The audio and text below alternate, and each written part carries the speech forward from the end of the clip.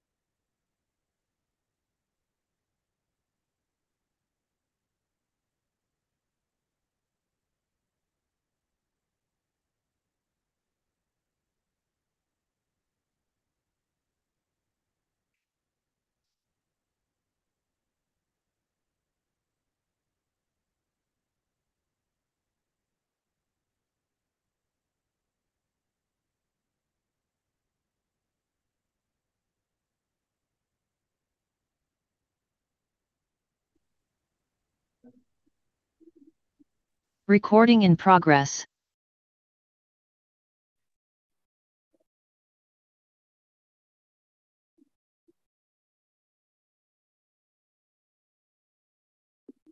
Honorable Chairperson, good morning, and I hope I am audible. And good morning to members of the Portfolio Committee.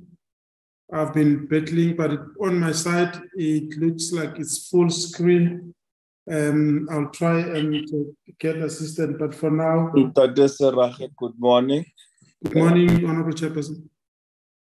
We are seeing 2 slides on the screen. If you can just enlarge it into slide mode so that we only see 1 slide per time. Okay. because it is showing the slide, and then on the side it is also showing the next slide that you're gonna. So it makes it difficult to follow the presentation when we don't see it in full size. If I may ask the Secretariat to also load, because maybe it's my gadget, Honorable Chair, with your indulgence, they can load. I'll stop sharing so it can be shared on their side. All right. Can Ralph and the Secretariat assist in flighting the presentation so that we can be able to see it in full?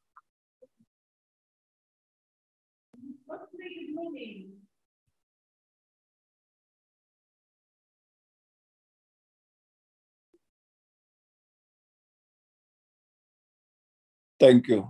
Now we can see it. You may proceed in Serage. Thank you, Honorable Chairperson, and thank you very much for allowing us the opportunity. This is the plant health bill, or we even call it Phytosanitary bill. I will explain with your indulgence, because the network is not that good. I ask that I switch off my camera. The bill, Phytosanitary bill, the purpose really is to take the portfolio committee through what we intend doing as the department. And as a start, the question is, why this bill? Honorable members are already aware that plant health, unlike animal health, plant health is not a concurrent mandate.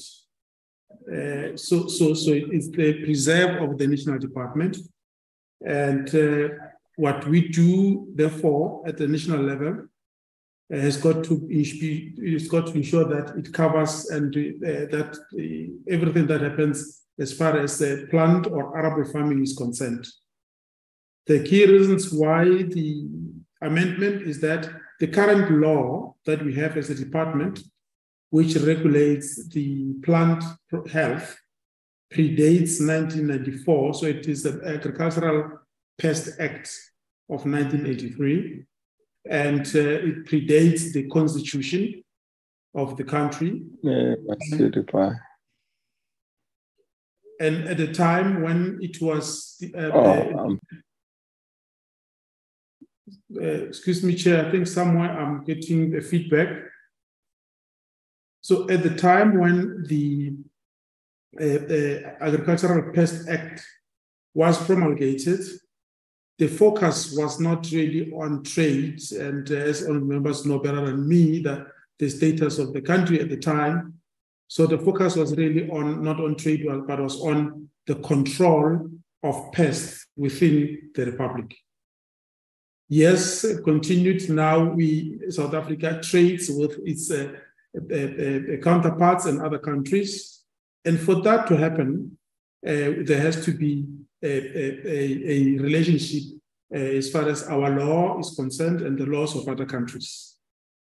The WTO World Trade Organization has got bodies, statutory bodies.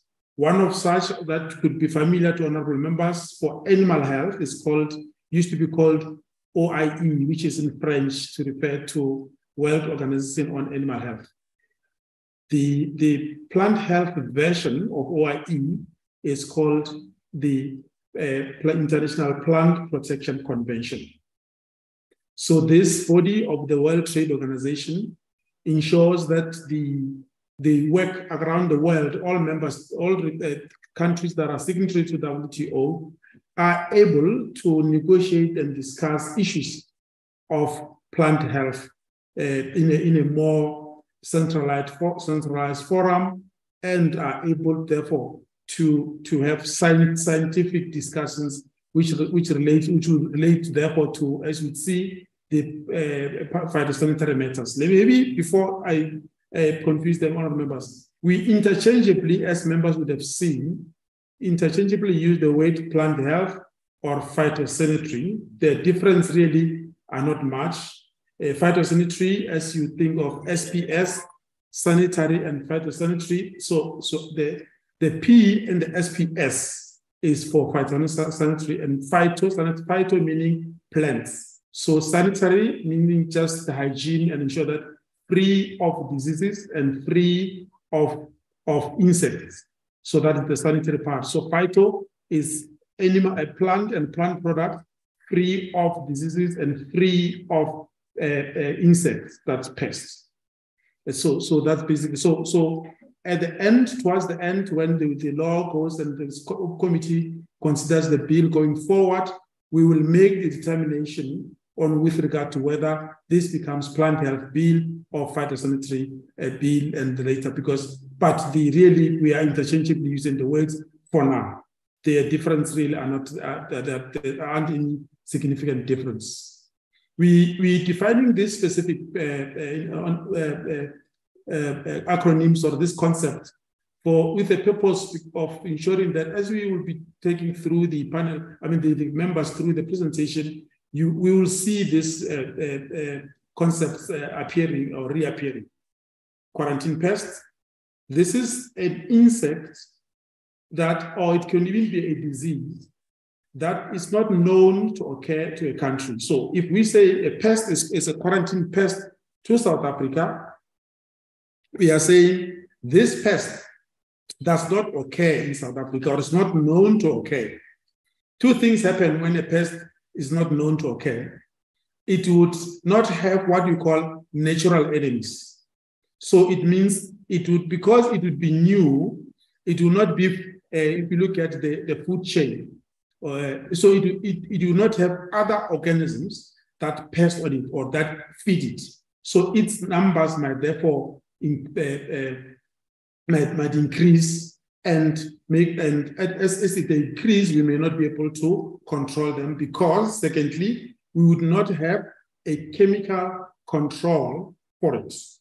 So a pest, then if you see the way throughout the presentation, quarantine, it means it would be, if it's a pest or a disease, it means is that which does not occur and we do not have any means of control. We wouldn't have because it does not occur.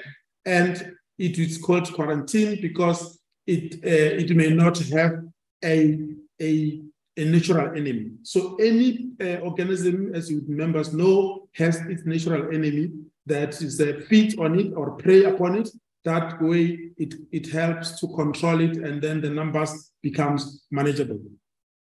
But as I've spoken to, regulated pest means there are those that they may not necessarily be quarantine pests, but all of them in the main are regulated. But when we say a pest is regulated, it means that there's a specific focus from government because we do not want it to occur and would even, this is part of the intention of this act, we want to empower the department minister to be able to demarcate areas and also that certain crops may not be farmed with and demarcate or also make measures regarding the control of pests. So regulated means it's within the focus of government and as and when it occurs, government comes in. Honorable members would remember the situation we had with false. We have already now with the false cotton moth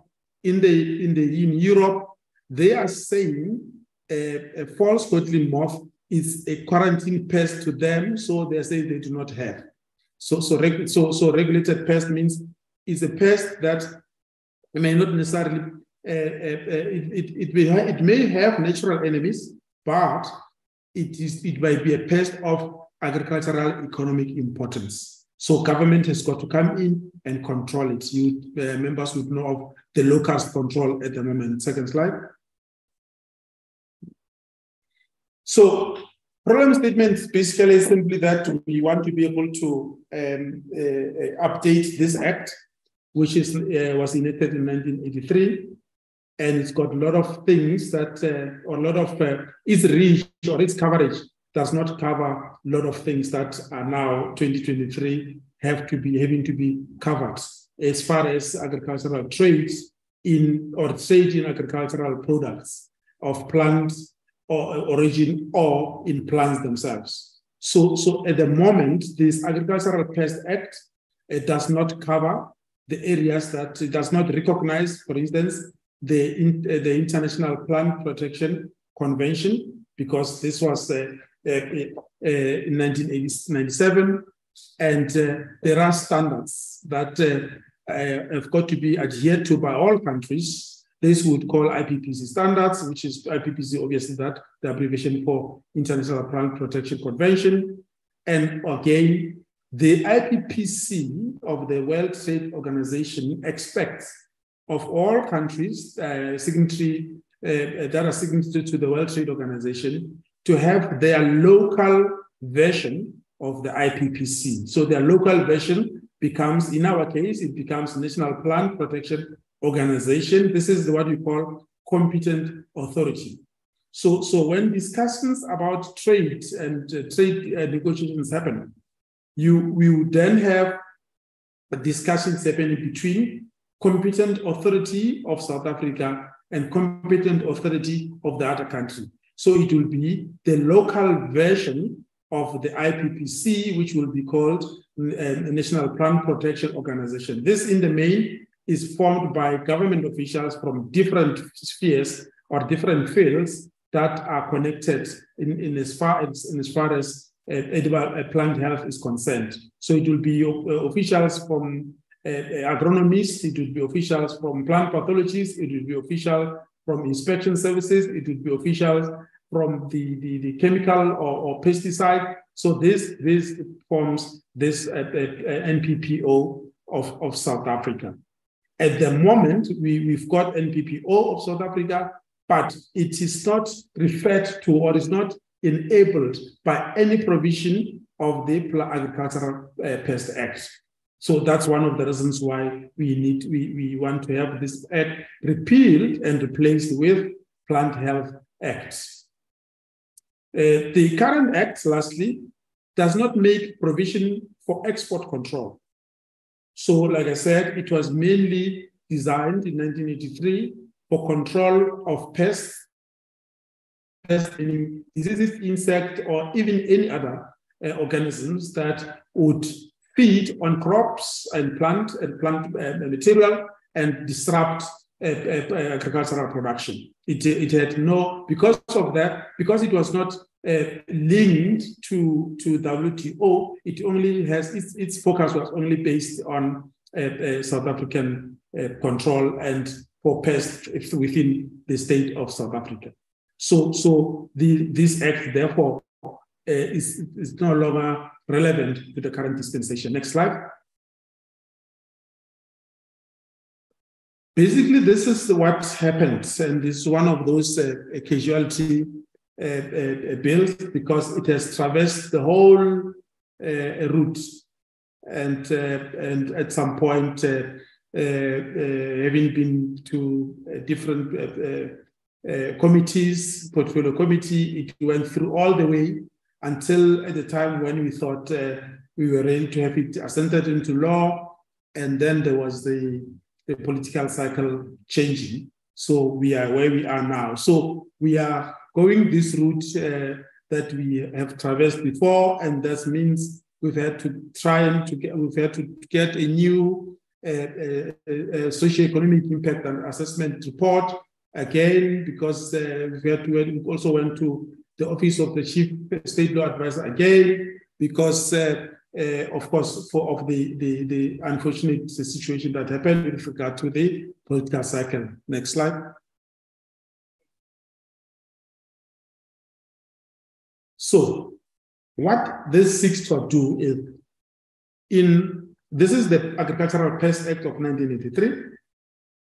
Basically, it's about, like I said, pest control, and through regulations.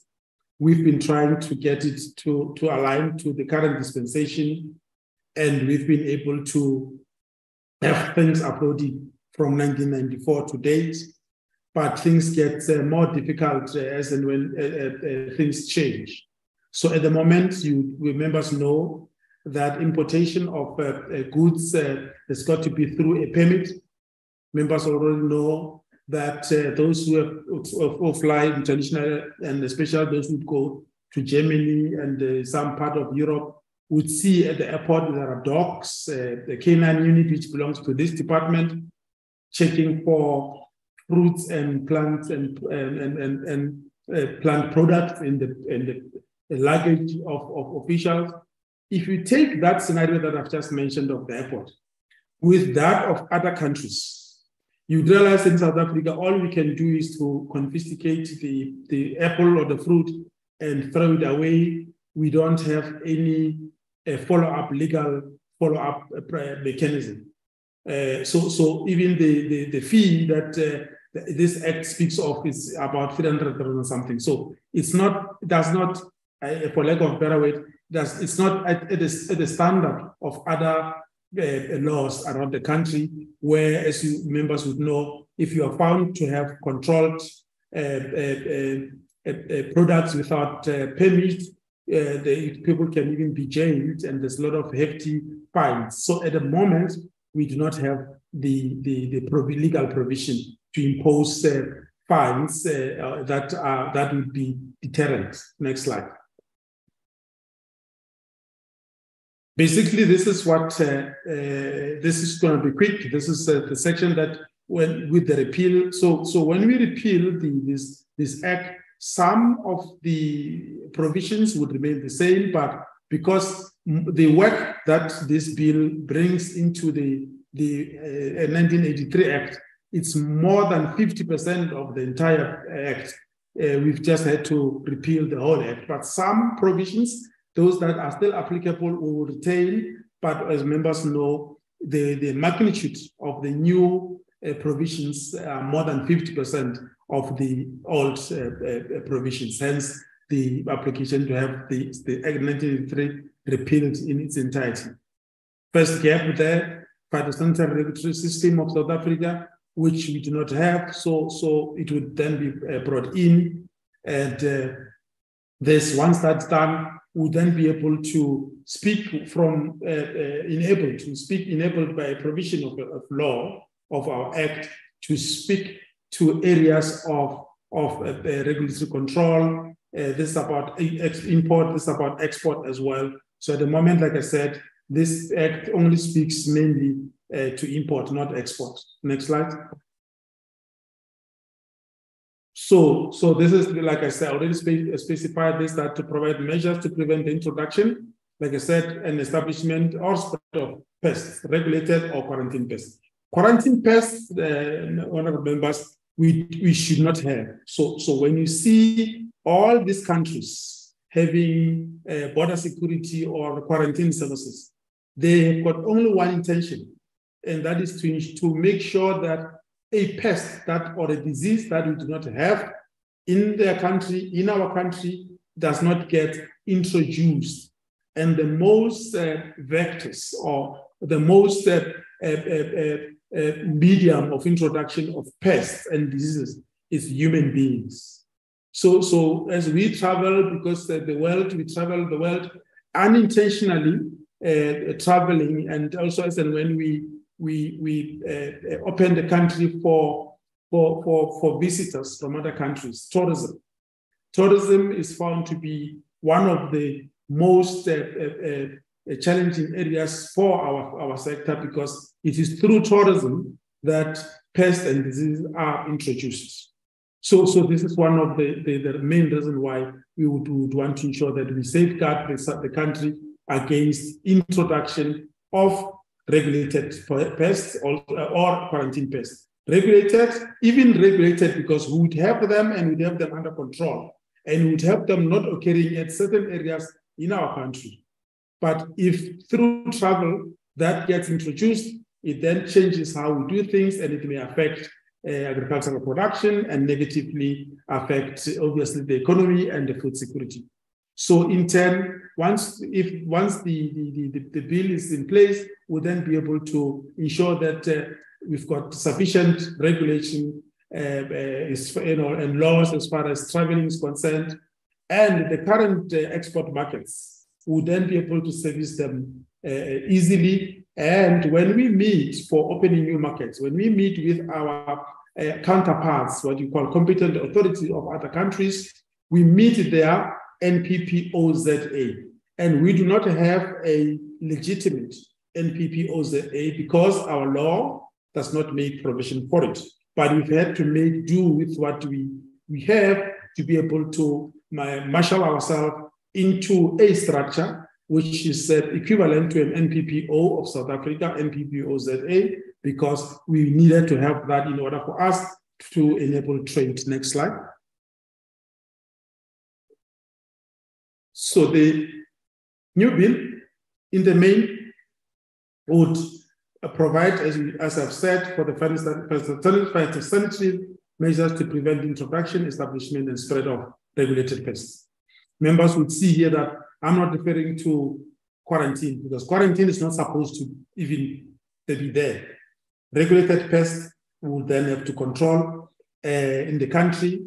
This bill gives rise automatically to Act 36, as far as it would then connect to Act 36 in the form of registering for products, agricultural remedies in the form of pesticides in this specific case. So what am I saying? If somebody or a company wants to register a chemical pesticide, first we've got to check if what that pesticide intends to control. So that process, then that's where the linkage, you will see the Register of Act 36 of 1947 would then link up with the Register of Plant Health Act to see if indeed there isn't any product already, and to assist towards the registration in the event of there be no product to control specific pests. The definitions, this will be so basically we'll just finish this already. We are in this field of of ensuring that we ensure or we have designed our law in such a way that it already conforms, as in law, talking to subordinate laws of the Agricultural Pest Act. So if those are the regulations are referred to, we just make sure that we make do with what we have. And with this new bill, we'll then be able to have these definitions clearly provided for by the Act, and therefore enforceable. Just a typical example here with the ISPMs, these are international standards for phytosanitary measures. Members would see that at some point you will be transporting even cement, but which is far away from agriculture. But then you use pallets. The pallet, which is that wooden structure on which you put cement, that pallet is regulated by this department, because with that pallet, we may harbor pests and get them unintentionally introduced. So we need to have a law that goes as far as that far-fetched example, or the example of something that you wouldn't ordinarily think it exists. Hence, I use the worst case scenario of a cement pallet, which sits on, or any other material product, which sits on a wooden pallet that comes in. So I spoke of establishment of the NPPOZA, National Plant Protection Organization of South Africa, and this is basically once that is in, it would or is introduced or provided for by the Act. You will have those units or those expertise brought together to form a competent authority. Import control, this is of plant and plant products. This obviously I spoke to in the summary, that we prevent establishment or introduction of diseases and pests. Sometimes it's the disease, sometimes the pest, sometimes it's the diseases and pests. So any of the two has got to be controlled.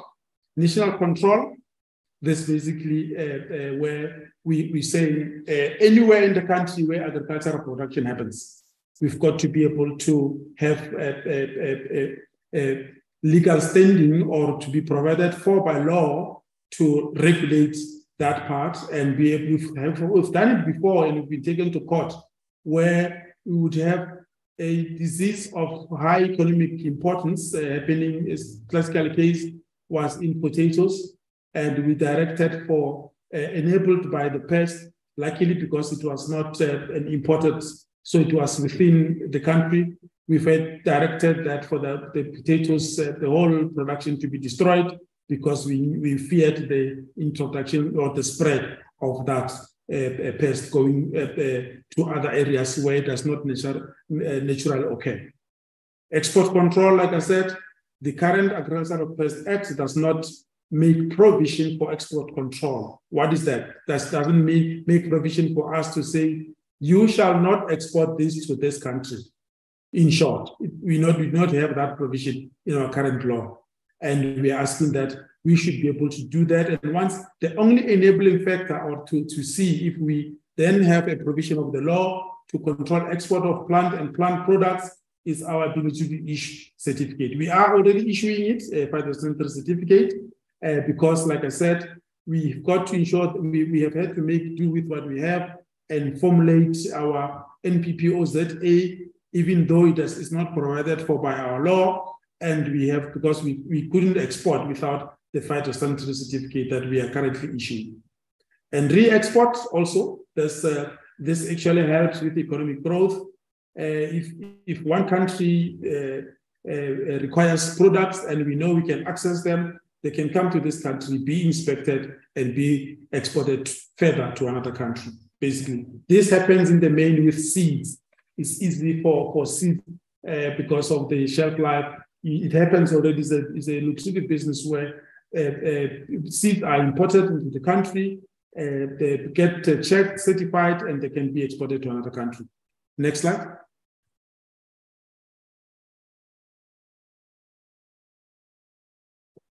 Thank you. This, I wouldn't waste much time. Basically, this is what we are saying. These are the definitions. Very important is for Section 3, the powers of the minister to make regulation and control measures for, so that the act the how part of the act can be implemented, because there will be regulations that we need, because we wouldn't want to put basic administration or basic processes and procedures in the act. So you basically have the minister, the act, the Section 3 making provision for minister to promulgate regulations and as and when the needs arise, so that we're able to control. And also Section 4, also the minister may prescribe measures which have got to be complied with by anybody. And at this moment, this is the area that we need to emphasize. We should be able to as much as a production is enabled and can happen anywhere, in the event of a disease or a pest, minister should be empowered to be able to prescribe conditions under which such production can happen. And also, like I spoke of us having had to eradicate or the clear off or the infested potato farm at one point. But this gets challenges because some already know the weaknesses in our current law, and we get challenged. Hence, we need to strengthen that, especially Section 4. Next slide.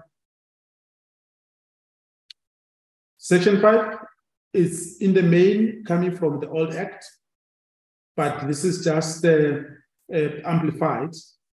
This makes provision for a registrar, executive officer or registrar. In this case, we call it the same, with the same functions as that of a registrar, that the minister designate a director within the department to become executive officer.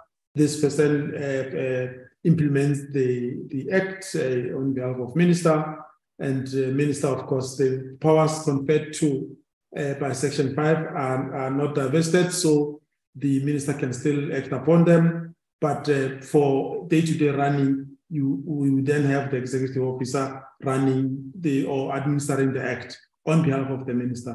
This executive officer would be in the employ of the department. Section 6, and basically it's about the powers, what this person, executive officer, may or may not do, but in the main, it would be just making sure that any section or provision of this act gets carried out by the executive officer on behalf of the minister.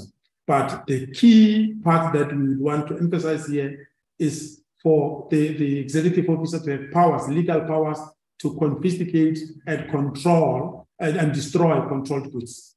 So if we hear of a truck with bananas from another country or already consignment, this section, if we are sure that the one has not been inspected or that we suspect it may have pests and diseases, we want that to be able to have that authority enabled by the provision of this act to confiscate and destroy if needs be. And section 7, it is about the land which must be served in the prescribed manner. Basically, just to say what can happen where, as far as production is concerned. So this might minister through regulations and through an order in terms of section 7. We may prescribe. Minister may prescribe areas that are quarantine areas, and movement from one area to the other may be restricted. All of this would be a processes of trying to prevent introduction or spread of diseases and pests. Next slide.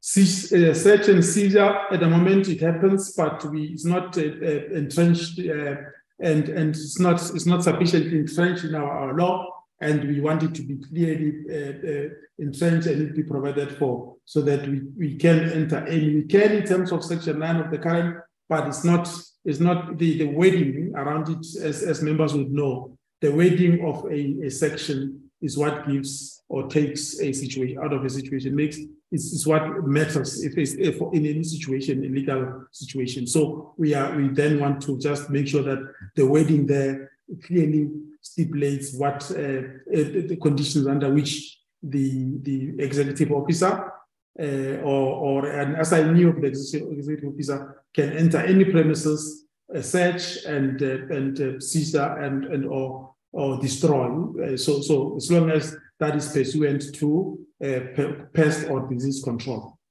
I spoke of the NPPOZA establishment by the sections 8, 9, 8, and 11, and then import regulations, section 12, basically that in order to prevent, again, introduction of diseases. So we've got to put conditions. If somebody wants to import, we're doing it, but it's not sufficiently provided for in our law. We are doing all this, honorable members, because it's guided by the World Trade Organization sanitary and phytosanitary committees and requirements. So we still are finding it possible, but if challenged, we may not be able to have a leg to stand on.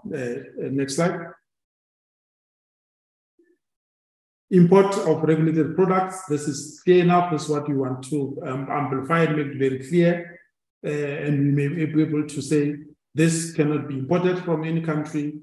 This is not tantamount to protection of growers. It's not, I mean, upfront said, but this would go as far as disease and pest control is concerned, not economics.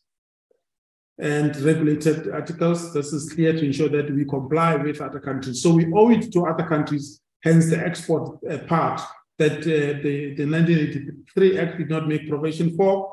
We have, because we are operating within the realm of the WTO, World Trade Organization, IPPC, we've got to be able to assure or make assurances to countries importing products of plant origin or plants.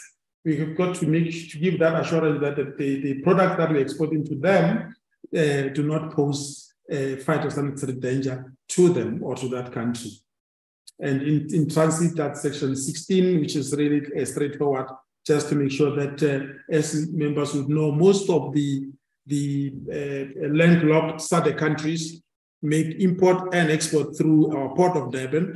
So there's a lot of in-transit imports and exports, which as if you think of the port of Durban full of during the citrus season, part of that, about 30% of that will be coming from other countries that include Zimbabwe.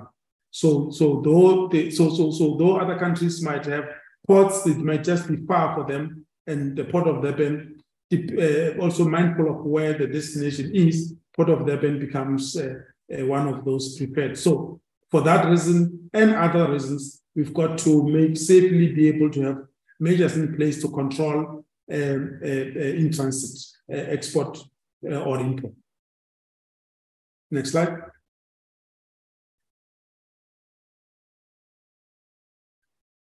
We will, from time to time, in terms of Section 17, declare regulated pests. This would not necessarily be quarantine pests, but would be pests of economic importance. So, would from time to time ensure that we check the situation, the agricultural situation in the country, and as the needs arise, we want to be enabled to, by a provision of this act, to be able to declare which pests are regulated pests.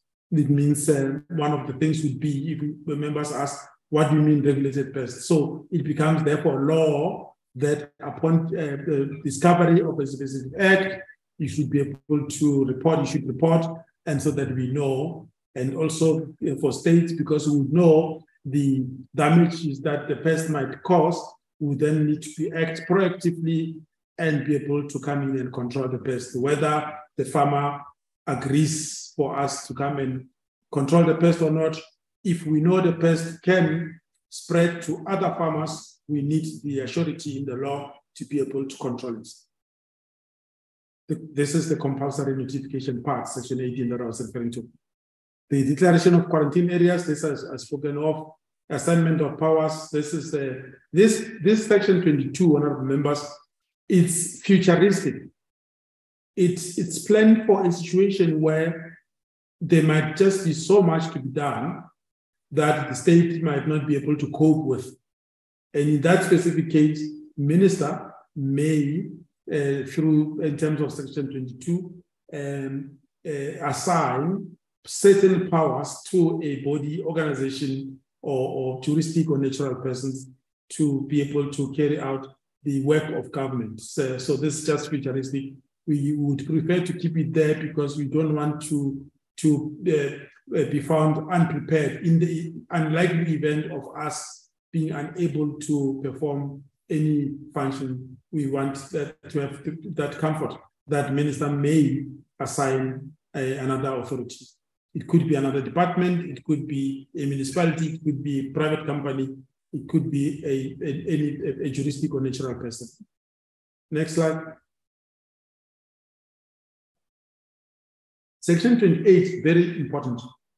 At the moment, I think it says, once the current act says, if we find a traveler with apples in their bag, we must then go to magistrates within the area of jurisdiction of where we find the person. The fine liable is around 300 rand, so that's not really deter infringements.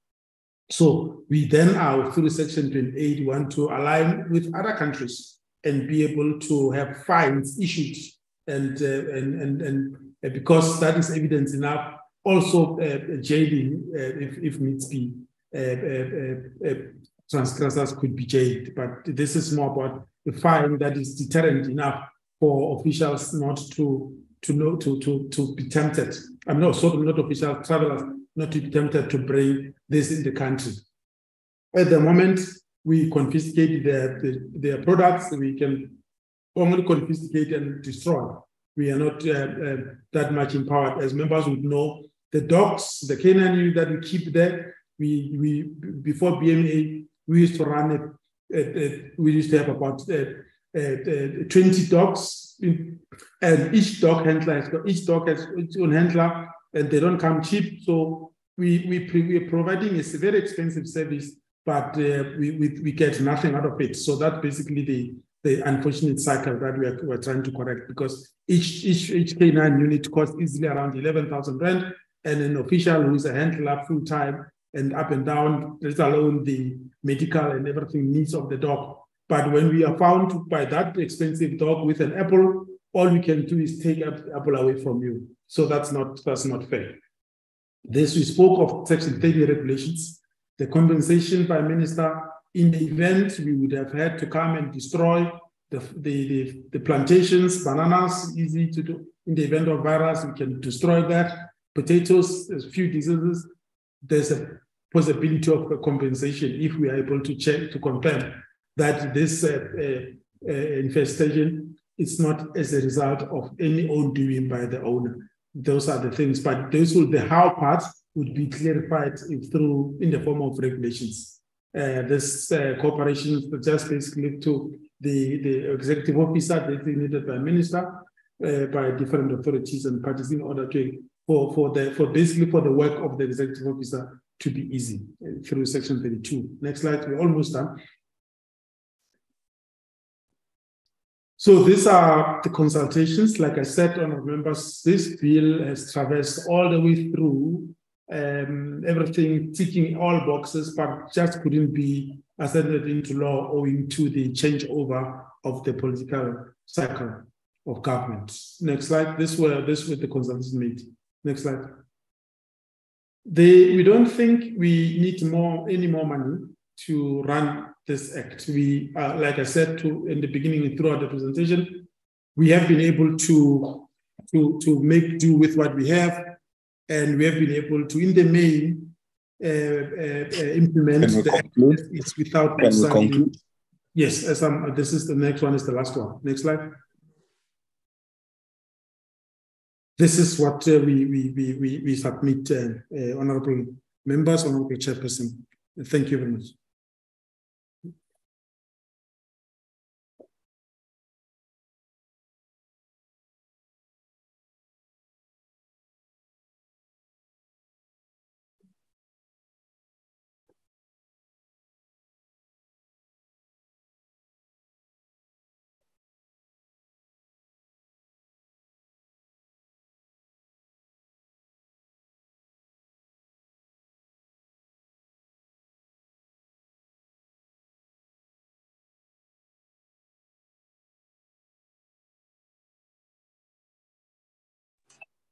Chair.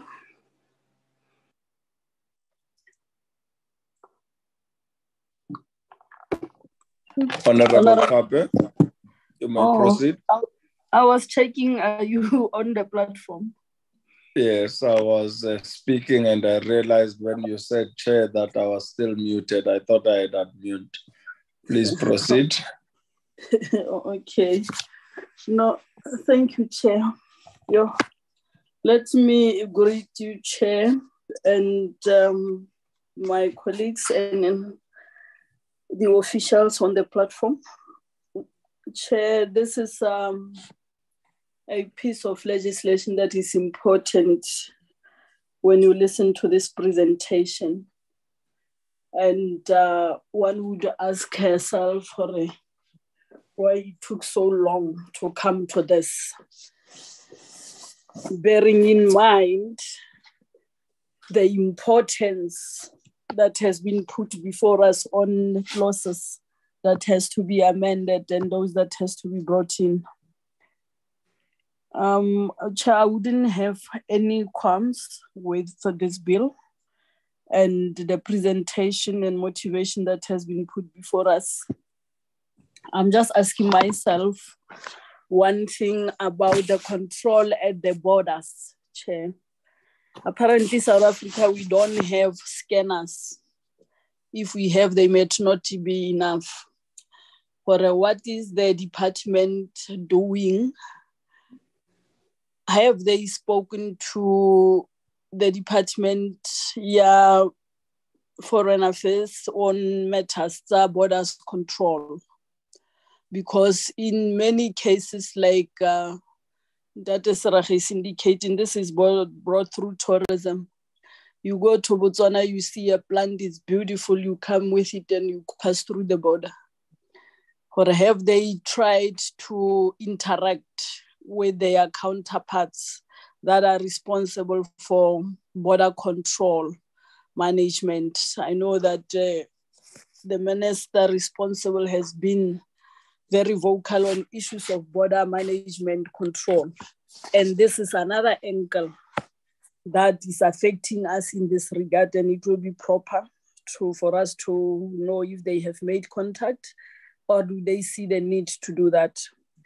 To Chair, in as much as this will help, for sure it will ease the situation. I was just thinking loud here, sitting where I am, this might work, but just out of interest in that, what do you do in cases like the pests that fly into our country? I'm thinking about the 2018 scenario. You have fall armyworm, or it was first seen somewhere Central, Western Africa, and before we knew it, we were casualties this side.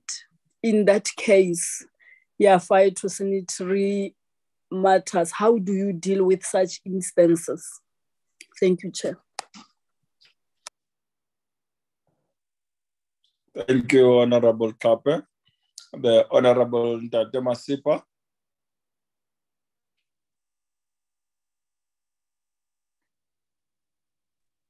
Thank you and good morning, colleagues. Good morning, Chair. Thank you, Dr. Sarare, on your presentation. Chair, I don't have much, but I just want to make sure with regards to the consulted stakeholders. Was that done through public hearing, or was it done through just engagement regarding the bill? And if it was through public hearing, where is the advert of this particular engagement with the stakeholders? The bill obviously took 10 years, Chair.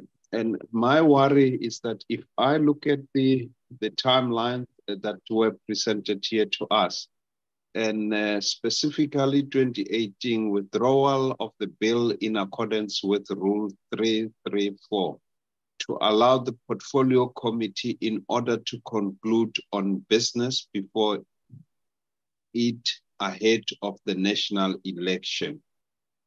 So this bill is presented to us a year before the national election. Again, it's in May month. So this bill will probably also be withdrawn as such. So I just want to understand, why is the bill been really dragging so much, before it comes before the portfolio committee? And further, Chair, they talk about talk about the engagement with department, and just for example, this and that department. What about just giving us a list of all departments that were consulted? Small business, obviously, like Methape has spoken about the Home Affairs, Customs. I mean, we've got porous borders, So while the bill is necessary, our borders are not really helping much, especially when it comes to borders of Botswana, let me just say, around the SADC area and so forth. What engagement has taken place to ensure that this bill is really enforced?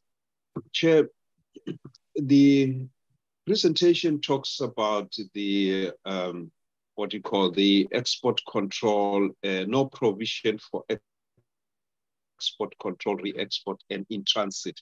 You did indicate that you did a socio-economic impact. When was it done? Assessment, it was 2020. Just a question, has that been presented to us? That's number one. Number two, what has been the cause to the country with regards to especially not having this particular provision on this particular bill? And Chair, I think we might, this might have been presented, but it's too long ago. We definitely need to really see the socio-economic impact engagement that was done with us. If it was done with us, I can't remember being done, but I think it will be important that that presentation is done. Thanks, Chair. I think I'm covered all the issues that I thought I will require some clarity. Thank you. Thank you, Honorable Tate Masipa. The Honorable Treader.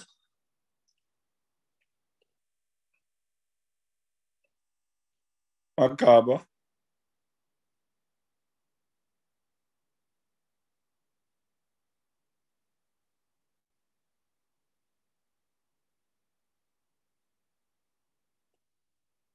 Mamuchwete.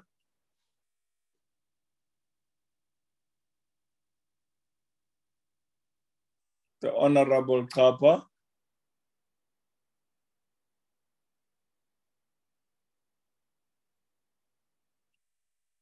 Dame.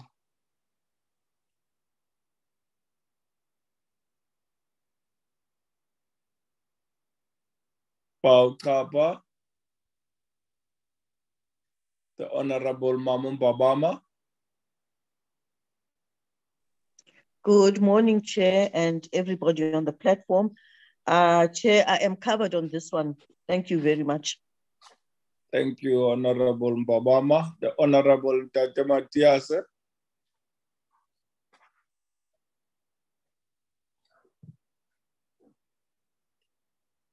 Tate Matiase.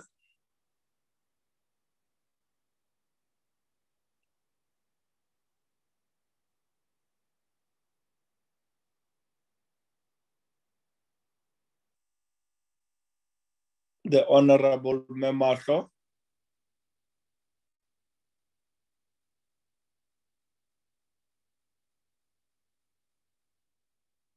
Memato. Hello. Yes, please continue, Honorable Memato. Chairperson, I would like to say thank you very much for giving me the opportunity, but presently I have nothing to comment on. I just heard that the presentation was straightforward. Thank you. Thank you, Honorable Memato. Akpare Kruger. Thank you, Chair. Yes, I'm covered by my colleague, Honorable Masipa. However, I think we also need to sit down and have discussions with the NCOP, because I don't think the NCOP will be able to take all the bills through this term. So we must just make sure that we don't waste our time. If the NCOP indicates that they won't be able to give full complement to this bill, then we must rather let it stand over for the next term.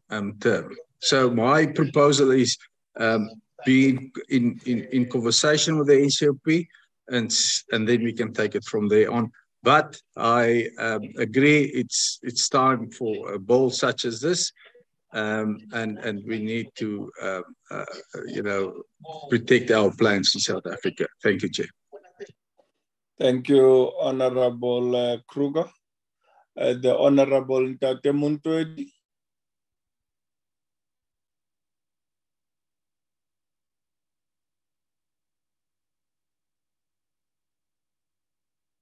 The Honorable Muntwedi. Chair, my network from my side, I'm okay, Chair. Sharp. Thank you, Ntate Muntwedi. Honorable members, is there any other honorable member on the platform who may wish to pose a question I have not recognized? Chair, you might have recognized me when my gadget was still disappointing me, but I wanted Please go ahead, Honorable Kapa. Thank you, Chair. First, I wanted to add on what Honorable Tape had said, because I was also concerned about non-mention of the Border Management Agency. And also, I think that's going to get a clarity, maybe I missed this one, that what happens when the department just discovered that the pest is already spreading in the country without knowing when it came and how it came, and then how is that one being handled. And lastly, Chair, that's just a minor one now. I noticed that on section 9, when they were saying section 9, 10, and 11, and I think mistakenly they said section 9, 8, and 11. I think that is a correction there. Thank you, Chair. Thank you, Honorable Kapa.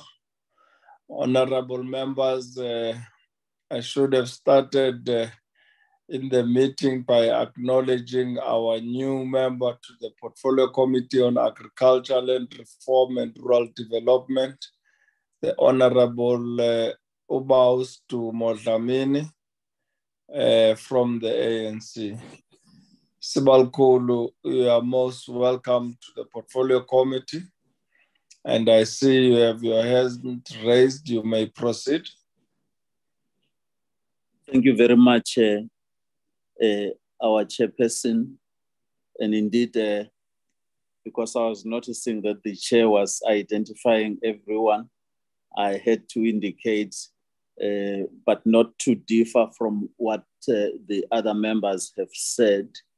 And I'm sure the chair would have accepted my apology on the previous meetings.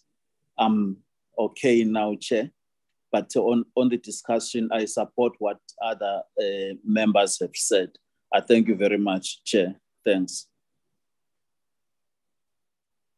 Thank you, Honorable Baudlamini.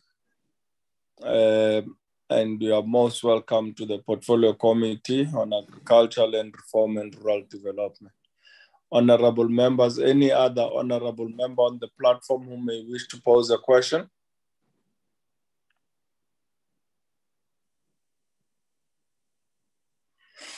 If not, allow me to also pose a question or two. Honorable members, the bill was drafted when forestry was still part of this department. It fell under and was part of agriculture. As the bill refers to forestry, which is now with environment, won't there be challenges in implementation of the bill once signed into law, including conflicts with forestry and other legislation that is under environment? Secondly, honorable members, how has the department ensured that ordinary land users, particularly communal and developing farmers, were consulted and participated in the development of the bill? According to the memo, local consultation on the bill was limited to the National House of Traditional Leaders and national and provincial departments, some government entities, and industry bodies. However, Section 18 of the bill makes it compulsory for land users or any person to report presence of regulated pests. Further, honorable members, Section 28 of the bill makes it a punishable offense if a person does not report the presence of regulated pests. Will there be training of land users and owners about regulated pests, including how to identify them and the reporting mechanism? In the case of communal land, honorable members, who will be held liable if a regulated pest has not been reported and end up spreading or infesting other areas? Does the department, honorable members, currently have enough capacity to carry out inspections on important consignments, including all arrivals on ports of entry, i.e. that being both land and air?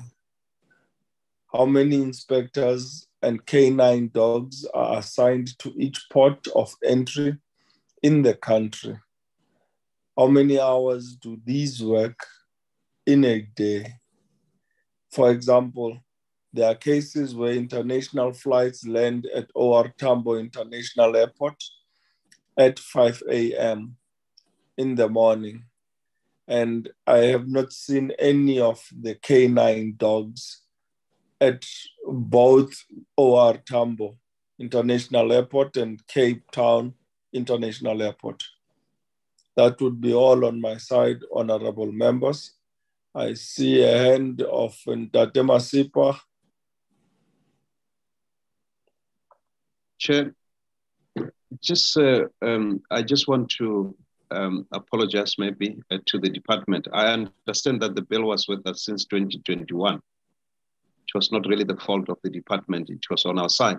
So I think the request for me really, Chair, on this one is that can we just have all bills that have been presented to us that we need to go through before the close of this term of Parliament? Thanks, Chair.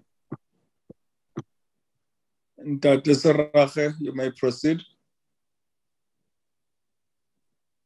Thank you. Honorable Chairperson, just on mute 1 minute.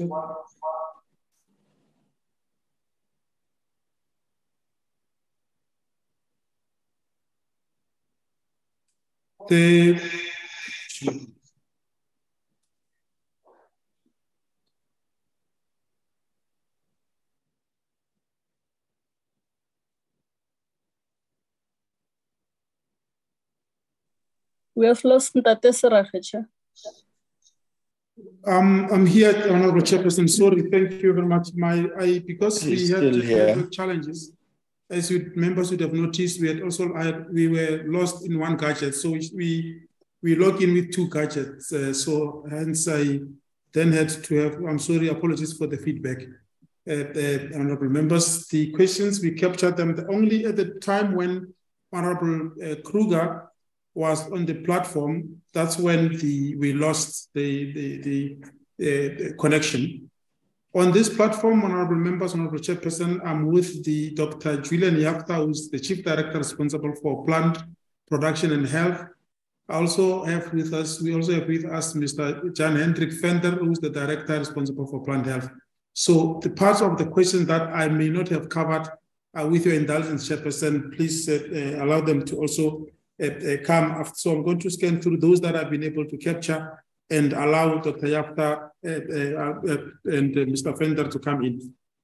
The first question from Honorable Klape with regard to the interaction with counterparts, yes, it has happened and it can never be enough. Honorable members are aware that from the 1st of April, the borders, the control of all ports of entry now is the responsibility of the Department of Home Affairs with their agency called Border Management Authority. We work with them and we are about to conclude on the implementation protocol to ensure that they are there and they ensure that they cover all the ports of entry. We monitor them. They still administer our law. So we definitely will have to ensure that they have sufficient capacity and resources. We've had, as part of preparing them to go, we basically also seeded 272 officials that we used to have from the department. Those officials have been seeded to the Border Management Authority, so they will be forming part. So the Border Management Authority is not starting from a low base or a zero base. They start with officials that we already had, and they are familiar with the work, the phytosanitary requirements at the ports of entry. These are not enough, obviously. We will have to engage with them, and them being an agency and them being able to generate a revenue, we think they will be able to have sufficient capacity where we were not as the department. Honorable Klape also mentioned or asked the question about what happens to pests that would fly. Yes, it's a very good observation, Honorable Klape. As a matter of fact, we see the same problem with the locusts that fly over into other countries, neighboring countries. And as we always say, there's 2 things that don't know borders: pests and felt fire. So there are engagements at the moment. Just around March, we were in Namibia. One of the things that we put forward was to have that collaboration, starting with Namibia and other countries that we share borders with, so that they would be able to detect pests before. If pests are detected towards the border, they will let us know so we can be ready. And we also will pledge to do the same. So it's a tricky one at the moment because pests, just if they don't travel with us, tourists, they fly over. And it's true indeed, they do fly, as you would have noticed with the current control of locusts. We're busy with it, or the quelea beds. So this is a correct observation that we, at the moment, are able to talk. If we are able to control, they do not necessarily come in, but we have the other countries ready. Honorable Masipa mentioned or asked a question with regard to how the participation happens. And we have consulted other departments. We may not necessarily have reached all other farmers, because this will affect farmers. But at some point, and also Dr. Yafta and Mr. Fender will come in just to get with the specific as to where have we been able to go. But we were reliant, because once the bill is with the PC, we stand ready to go and wherever the PC would want us to go. But I think the question is asking whether the previous PC has had time to take this to public participation. And my colleagues will get to the specifics, starting with Dr. Yafta immediately when I'm done with your indulgence, Chairperson. Ms. Honorable Masipa came again to, I had actually written there that 2021, not 2020. So, Honorable Masipa, yes, the bill has been before this current August committee, and your last question, Honorable Masipa, on all the bills that are before, we will certainly make this committee aware of the bills that we would really plead that something is done, so that we don't have 3 political cycles going through one bill. And as members would have already noticed, this is one of those very important bills that has got to be passed, because we are found wanting, and those that don't want to comply with the law, they know the weaknesses in our current act and can easily take us on. The CS is a recent one. It will be shared, Honorable Masipa, with the PC, and the economic impact the CS does grant us, and they've done the analysis, so that the CS does grant us to go ahead and with the bill. We may not have the economic assessment in terms of the figures of loss. Something that we will check if it can be done. We will rely, and since this we'll be talking as of this void has been in existence since 1994.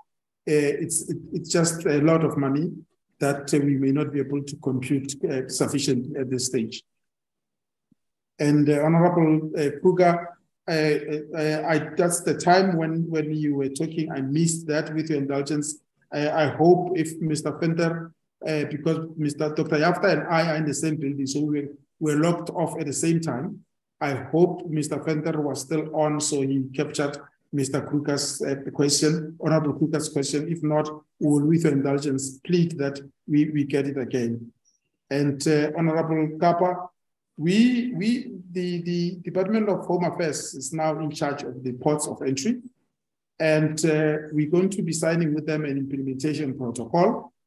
In that protocol, we're going to, in inverted commas, dictate, but basically we'll direct the infrastructure that they have. This tallies with the question by Honorable Klape about us having the resources that are required to perform quarantine services function. You are right, Honorable Klape, we do not have sufficient, and the observation is true. So yes, Honorable Kapa, we will have to ensure that the Border Management Authority is resourced. This is one of the reasons why some of the functions were ceded in terms of Section 97 by the President to go to Border Management Authority, just so that they can consolidate and work together, because at the moment, at the port, you have officials from agriculture, from health, from environment, so they're all over the place. So when they'll be in the control of the same department or the same authority, we think they will be able to share resources. And so yes, the issue of the scanners, in fact, we do not have, for a country like ours, Honorable Kapa, Honorable Klape, country like ours, which with a lot of land borders, has got to have what we call disinfecting sprays for vehicles. Most of us know that other go to Mozambique to go hunting or fishing. They go onto farms, they farm in different, some are farming in Botswana, in Namibia, they come. So it's easy for them to introduce a pest of quarantine importance or pest of economic importance. So yes, we've got to have the borders resourced so that all vehicles coming in can be, other than just complying, the vehicles themselves will have to be disinfected.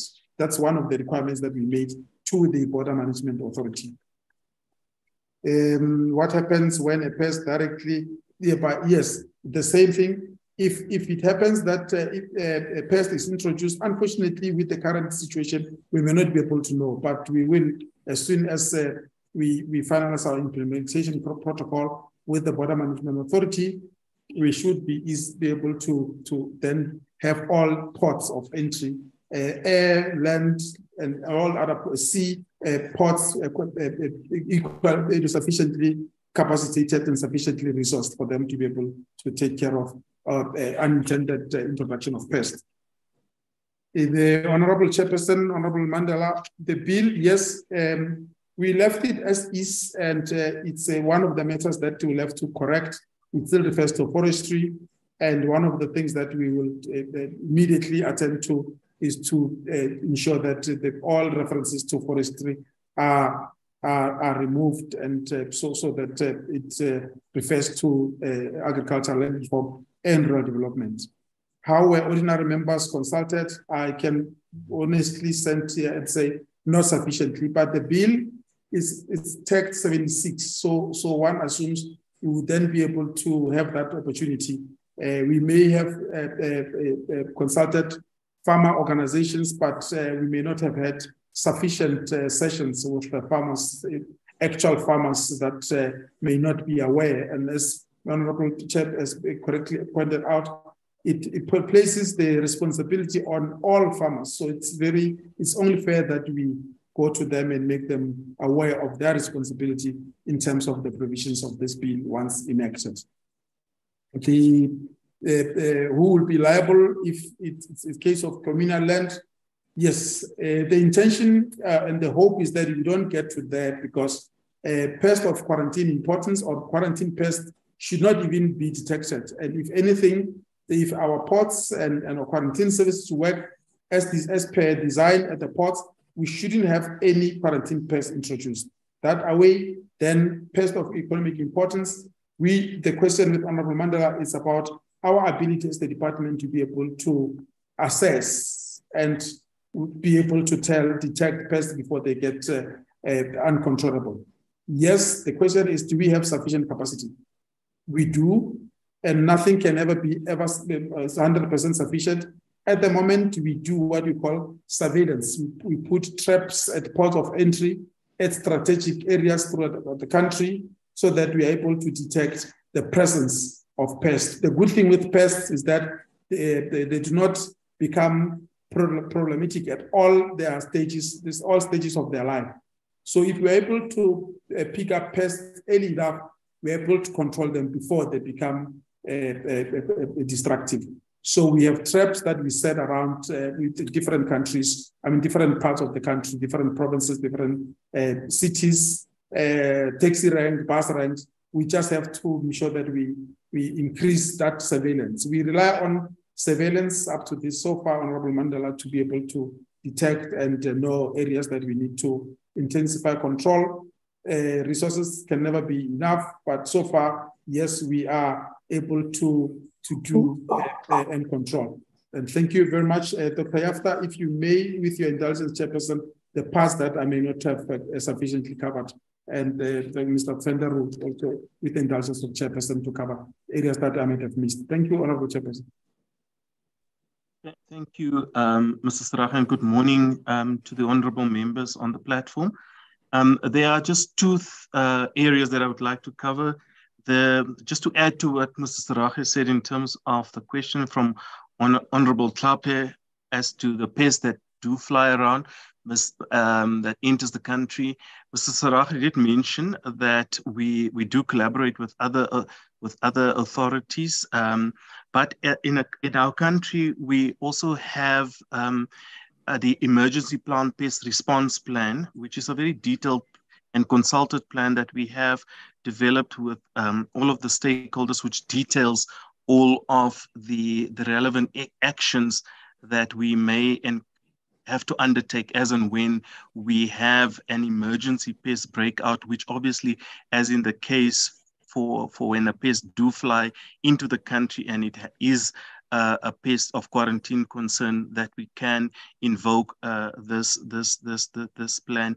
And then also we do also, as part of our interaction with other authorities, we have examples of projects that we are currently managing with some of our neighbors with international involvement to deal with pests of common concern amongst these countries. The question from Honorable Masipa with regards to public hearings, the previous portfolio committee did not undertake any public hearings, despite it having reached the portfolio committee back then. We never had an opportunity like we have now to make a first presentation. However, in developing the bill, we undertook a national workshop to consult and to solicit inputs. And then there was also a formal publication in the Government Gazette through which we've also solicited inputs. And those inputs have also been summarized and was part of our socioeconomic impact assessment report. But the department can again make it formally a summary of the comments and how we've responded to those comments. We can make again available to the committee. Then, unfortunately, Chairperson, the only input that I heard from Honorable Creer was that that the committee needs to consult with the NCOP to determine whether all the bills that still needs to go to the NCOP will also be able, that NCOP will be able to deal with it. But if there was a specific question that we've missed, if Mr. Venter that did not capture it, Chair, I think we would appreciate if that question could be repeated. Those are the only items that I would like to reply to. Thank you so much.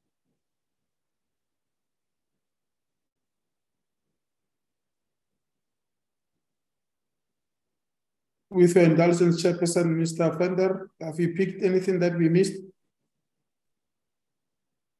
Thank you, Mr. Saragi. Honourable members, I may have only one aspect I want to just make clear and or clarify, and that is indeed, as Mr. Saragi indicated, that there's the bill still refers to forestry, but we must also remember that forest plants or trees are plants.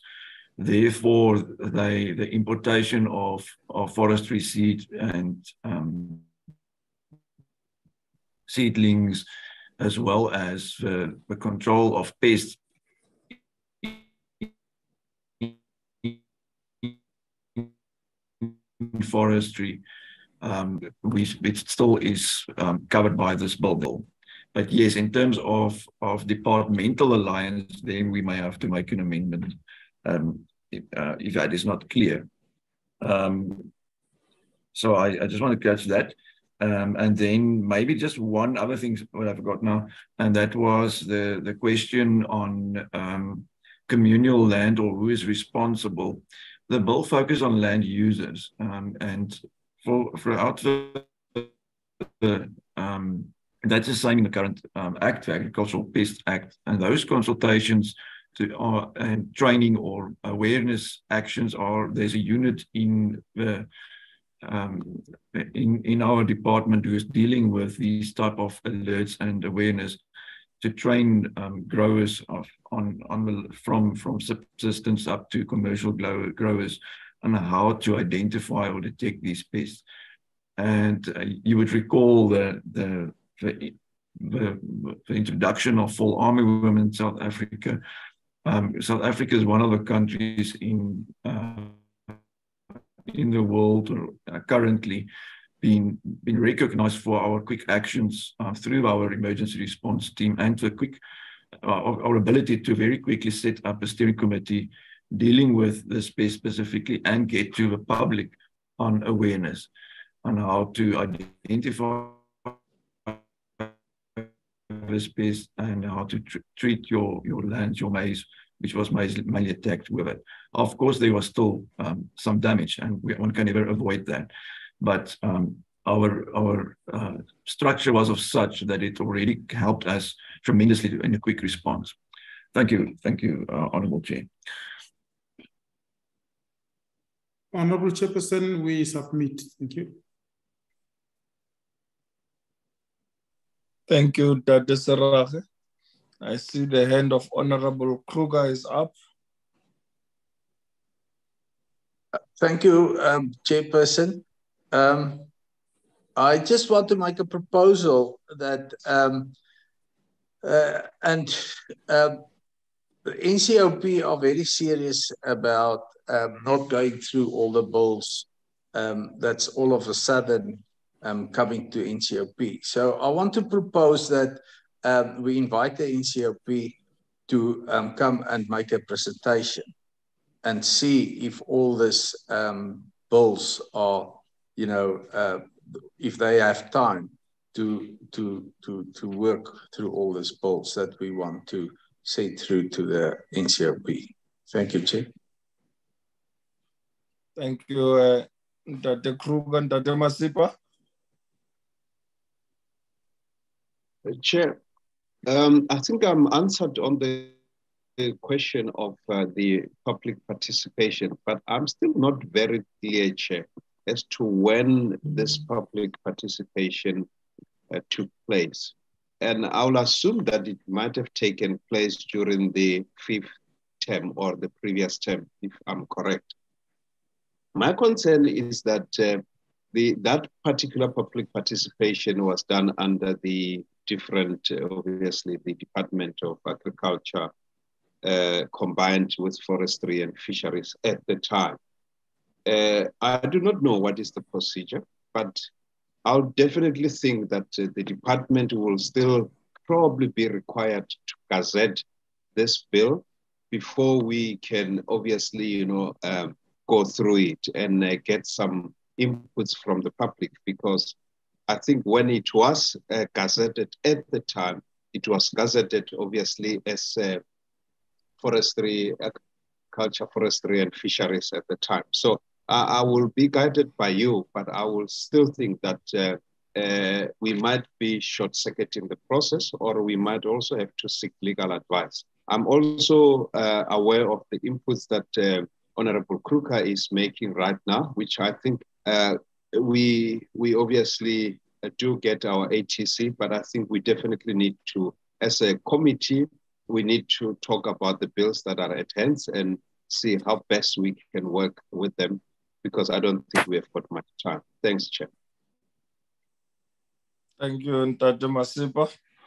Honorable members, one of the identified constraints was the budget and inadequate resources.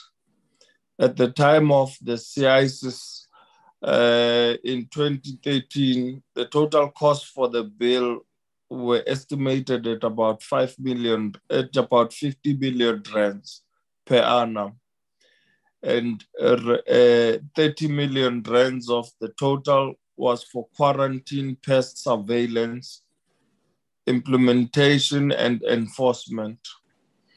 I therefore want to understand that, does the department think the total amount will be sufficient in light of the biosecurity challenges that we have as a country? Most concerning is the fact that the biosecurity sub-program, which covers both plants and animals, will only get an average of about 4.5 million per annum over the medium term. So how does the department plan to implement the bill without resources? If we can have responses to those questions so we can move on to the next presentation. Thank you, Honourable Chairperson. Yes, you are right, Honourable Chair. We do not have funds. Funds are not never enough. We've budgeted for this, but it's never enough, and the industry comes on to assist also for the entire biosecurity work. We require biosecurity, as members know, covers the animals and plant and their diseases. So we've budgeted for it, but it may not be enough. And we hope when the restructuring process, fit for purpose structure of the department, that we will be allocated sufficient resources. There are engagements with Treasury. We hope for that. For at the moment, Honorable Chairperson, no, we do not necessarily have enough, but we have made strides to allocate what we have, just so we can have this very important bill passed, so that we can then be able to see what we can do. The bill also makes provision for assigning of resources. Honorable Baul Dlamini, please mute your microphone. Honorable Baul Dlamini, please mute your microphone. You may proceed, Dr. Serrage.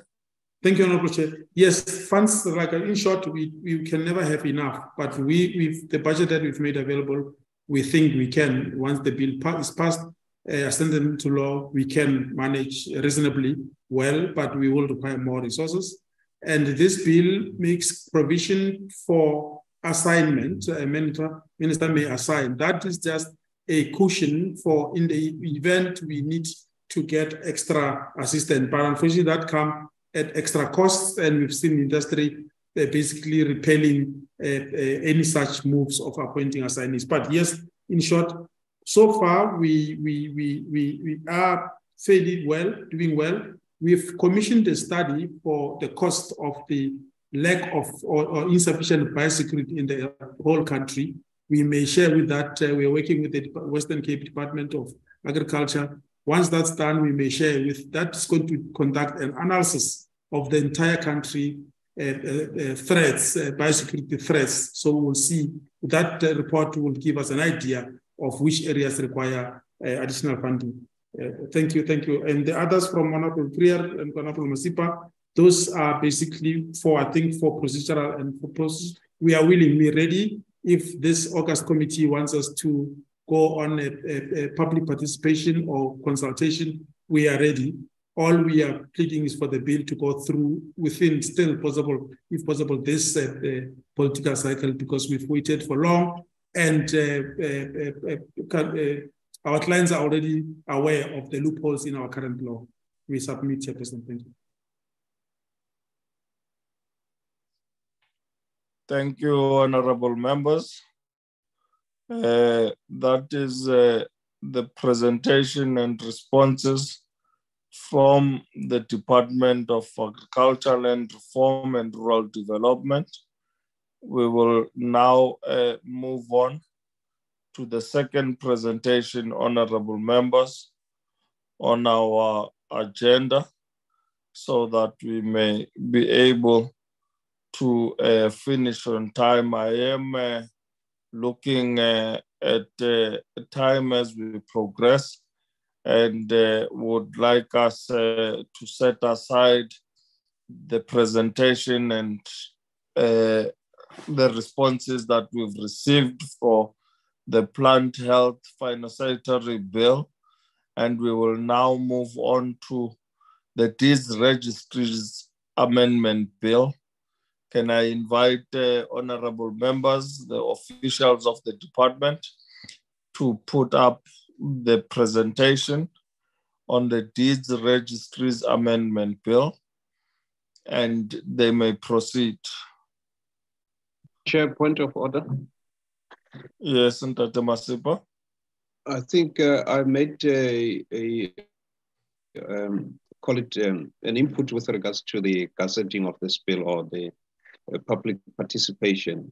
And Serrage answered back to say that is up to us. I thought Chair will probably just summarize and make a ruling in this regard.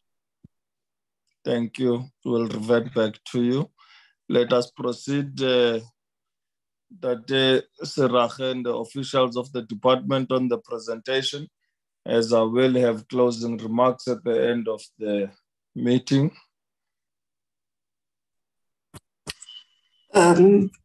Good morning, Honourable Chairperson, honourable members of the committee. My name is Antoinette Reynolds. I'm from the Office of the Chief Registrar of Deeds, and I will present the Deeds Registries Amendment Bill.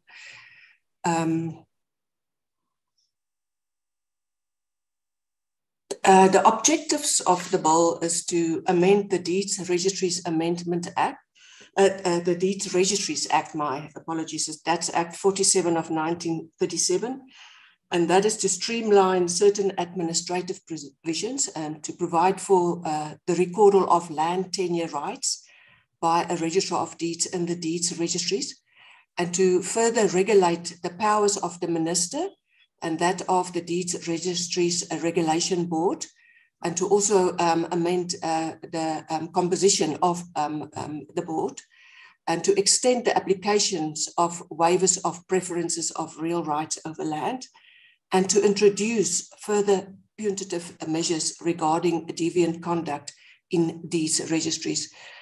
Now, Clause 1 of the bill seeks to amend Section 2 of the Deeds Registries Act. And Section 2 deals with the appointment of the Chief Registrar of Deeds, the appointment of registrars and assistants and deputy registrars of deeds.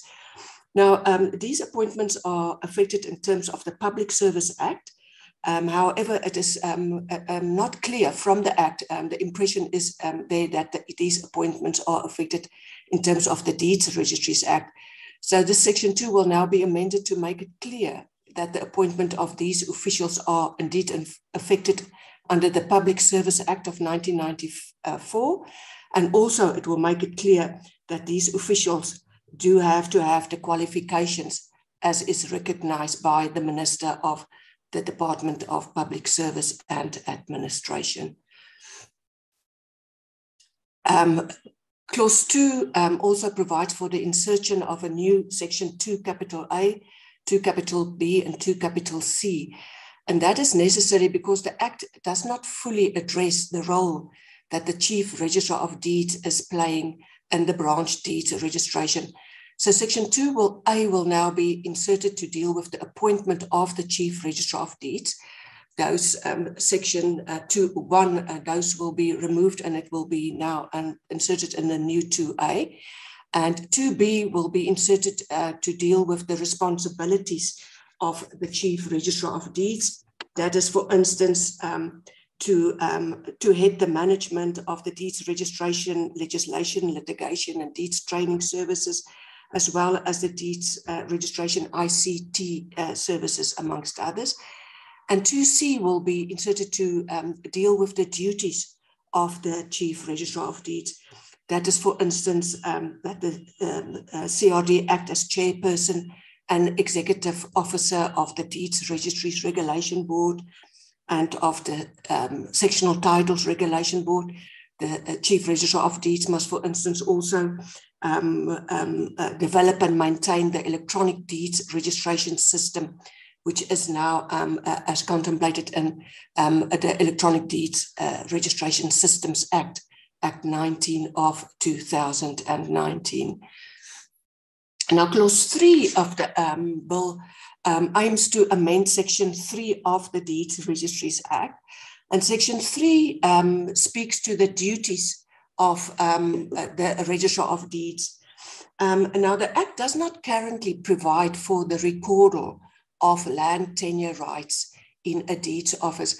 It provides for the registration of land and real rights in land. So there's a need now to insert a provision in Section 3 that provide mechanisms for the recordal of land tenure rights that have been created and lawfully issued under other law. And there's also a need to insert a Section 3(1)(c) ter to provide for the noting of the conversion to full ownership of such rights in compliance with the requirements of law. So there need to be enabling law. If you, for instance, think of the Upgrading of Land Tenure Rights Act, Act 112 of 2019, it provides for, in Section 2, for the creation of certain land tenure rights, and specifically in Section 2.2 of that Act, it provides for the Registrar of Deeds to note a title deeds and to note its records with regard to the upgrading of those rights into full ownership. For instance, to do so without the lodgements of transfer duty certificates, etc. So in this case, it will be exactly the same. The Registrar of Deeds will be in a position to record land tenure rights once there is other legislation that places such a duty on the registrar and provides then, of course, for the creation and the recordal of those rights and the enabling legislation. Clause 3B also deals with the amendment of Section 3(1)I of the Act. Now, Section 3(1)I of the Act provides for a Registrar of Deeds to register waivers of preferences in respect of registered real rights in land over mortgage bond. However, there's also now a need to provide for the registration of waivers of preferences in respect of registered real rights in favor of leases. Now, this amendment in Section 3(1)I will address this need. Now, as an example, I can mention, for instance, where I inherit a farm from my father, and in my father's testament in the will, he, for instance, left usufruct over the farm in favor of my mother. Now, that usufruct will be then registered as a real right over the title deed of the farm to protect her right. And then when I, for instance, want to go and obtain a mortgage bond, let's say I want to mortgage a 5 million rand over a bond over the farm, then ABSA can ask that my mother waives preference of her registered real right of that usufruct in favor of the mortgage bond. And that bond will then be registered free from that usufruct. Now, here is now a proposed amendment for the same, the waiver of that usufruct, for instance, in favor of a lease, where I want to register a long-term lease, let's say of 10 years over the farm. Then the lessee and my mother can agree. It's a voluntarily agreement that my mother then waives preference of her real right in favor of the lease, and the lease is then registered free from that usufruct. So a waiver of preference is a voluntary agreement whereby one holder basically exchanged the preference. He does not lose it, he just exchanged the preference that he enjoys over property in favor of another holder. Then clause 5 of the bill deals with the amendment of section 9, and section 9 deals with the establishment of the Deeds Registries Regulation Board. So it has become necessary now to, seeing that the Deeds Registries branch operates on a business account, we, for instance, charge office fees for the issuing of deeds registration information, and we also charge fee for a registration of deeds and documents. Now, with regard to that, and also in view of the development, we're currently busy with the development of the electronic deeds registration system as per the Electronic Deeds Registries Electronic Deeds Registration Systems Act 19 of 2019. We are engaged with the development of that system. Now, in view of that, it has become necessary to have members on the board that are expert on financial matters and also expert in respect of ICT matters. So the Act is now to be amended to provide for membership of a Chief Financial Officer and the Office of the Chief Registrar of Deeds, as well as a Chief Financial Officer at National Treasury, and then the Chief Director at ICT at the Office of the Chief Registrar of Deeds, just to bring that expert knowledge onto the board. Then clause 6 of the bill deals with the amendment of section 10 of the Deeds Registries Act. Now, section 10 contains a list of matters in respect of which the minister may make regulations. Now, the proposal for the amendment is to provide for regulations to be made with regard to the collection of information pertaining to personal information relating to race, gender, citizenship, and nationality of landowners in South Africa. Now, this information will be captured into registers by deeds office data capturers. And this information will only be available to state departments of a national or provincial sphere of government. It will not be available to the general public. And this information will also then assist us in compiling more accurate land audit reports in future regarding the transformation of land ownership in South Africa. Then clause 10 of the bill deals with the amendment of section 99 of the Act. Now, section 99 deals with the exemption from the liability for acts of omission in deeds offices.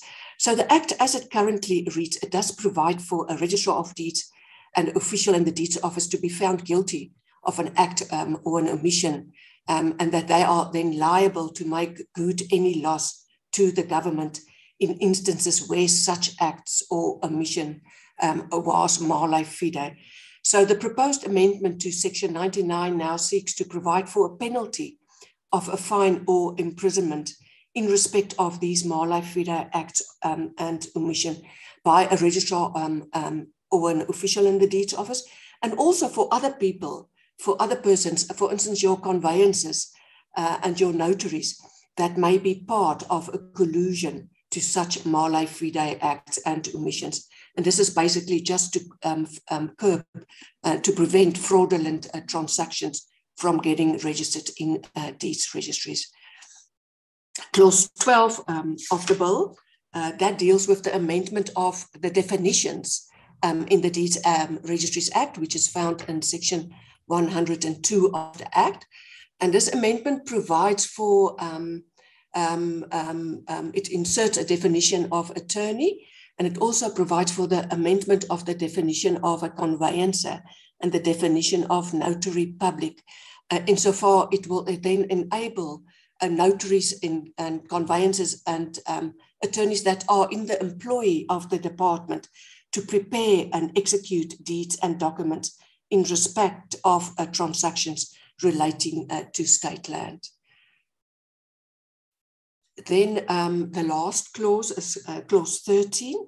Now, clause 13 provides for the amendment of the Electronic Deeds Registration Systems Act, that is Act 19 of 2019, to the extent as it's set out to a schedule to the bill. Now, this EDRS Act, as I mentioned, it provides for the preparation and the lodgement, registration and execution of deeds to be effected electronically. But due to the Act now, Section 3, the duties of the registrars of deeds to be amended to enable a registrar of deeds to attend to the recordal of land tenure rights, it is now also necessary to amend the EDRS Act also to provide for the electronic recordal of those transactions in the deeds office. And it is therefore necessary that this Act be amended then to provide for electronic recordals in a deeds registry. That's the last slide. I can just mention that the bill was tagged as a 75 bill. The department did receive Honorable members, please mute your microphones. Please mute your microphone. Thank you, Chair. The department did also receive exemption from the application of a socioeconomic impact assessment study, and that is due to the technical nature of the bill, and also that it doesn't introduce any new policy position. Yes, sir, that's all from my side. Thank you, Chair.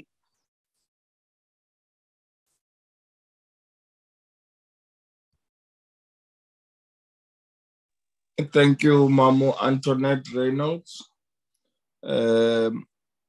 Honorable members, there's the presentation on the Deeds Registries and Amendment Bill. We'll now open the session for questions of clarity and comments. Honorable Kabe. Thank you, Chairperson. Thanks the department for this presentation on this bill.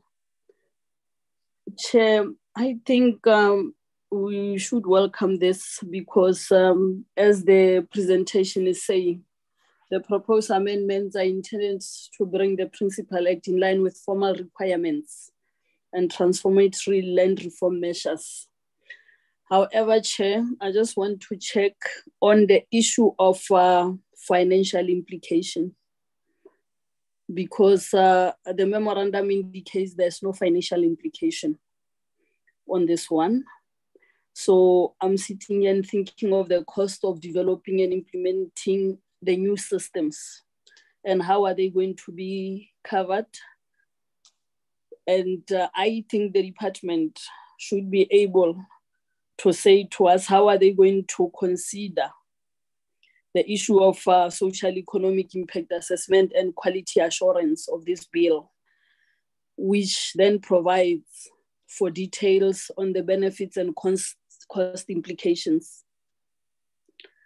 Chair, clause 3 also of this bill proposes an amendment of section 3 of the Act by extending the duties of the registrar to record the land tenure rights that have been recognized or in future will be recognized by law. But while this principle is a good provision, it has a potential of providing security of land tenure for people that do not have. The concern here is that there's no legislation that provide mechanisms and procedures for the registration and recordal of rights in land, including but not limited to customary, informal and communal forms that are to be recorded by the Register of Deeds. Now, considering this limited capacity within the department to process legislation, it may take many years before this provision becomes applicable. So can we check with the department whether it's not advisable to pass legislation that determines how land tenure rights are established before including this provision in the bill? Because given the complexity of unregistered rights, as well as existing conflicts around ownership and access to land, as the committee has seen in Gwaju, the recordal of rights without a clear communal land tenure policy might expose deeds registries to endless litigation and conflict management. Thank you, Chair. Thank you, Honorable Tape. Can we remove the presentation of the screen so we can enable to see the members as they raise their hands? Honorable Tate Masipa. Thank you, Chair. Chair, there's few concerns that were raised by the Law Society and other that made submission, other institutions that made submission to the department in terms of the bill as they see it. And one of the concerns that was raised was that the removal of the power of the Deeds Registry Regulation Board to make any actual regulations.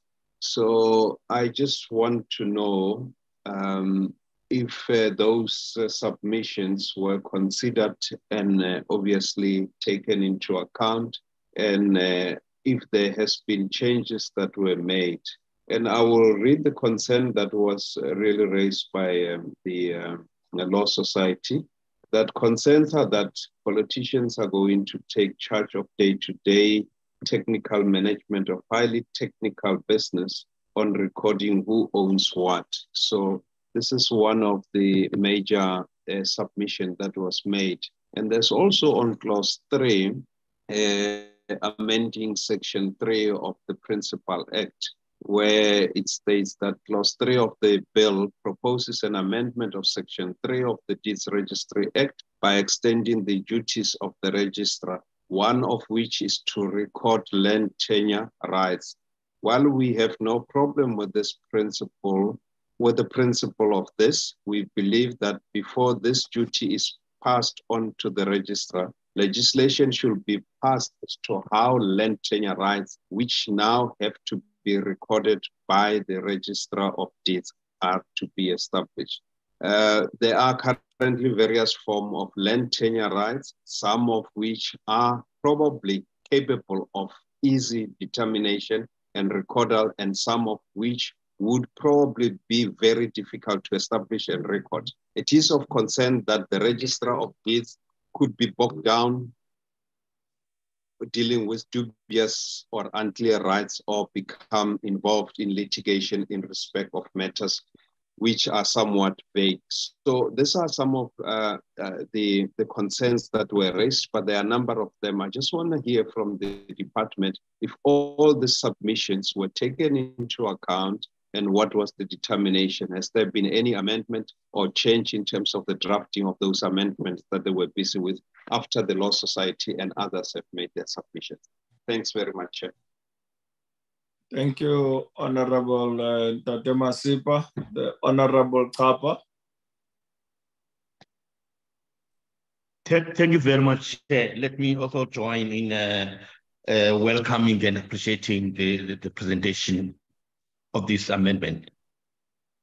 Just a small clarity also, Chair, that just to find out if are there no pieces of legislation that had existed under the TBVC states that may not have been repealed, that may be affecting this process of amendment. Thank you, Chair. Thank you, Honorable Kapa. The Honorable Tate Matiase.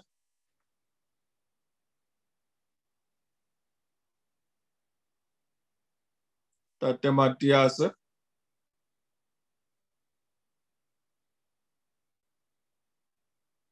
The Honorable Mamum Babama. Thank you, Chair, and thank you to the department for this presentation. Chair, I don't want to repeat some of the questions that my colleagues have asked. So I will just go to a few that are left after they have done their input. The first one, Chair, has the department adequately explored the corresponding implications of the recordal of land rights? I was just reading an article by Professor Ben Cousins based on reputable research that estimated that in 2011, some 1.5 million people lived in RDP houses with inaccurate or outdated title deeds, mostly due to transfers not recorded in the deeds office. And then another 5 million lived in RDP houses where no titles had been issued due to systemic inefficiencies. Now, along with 1.9 million people living in backyard shacks, 2 million living on farms belonging to others, and 17 million in communal areas, giving us a total of about plus minus 30 million people, which is nearly 60% of the population. Now, all of these people will need to be serviced by this amendment that we are making in clause 3.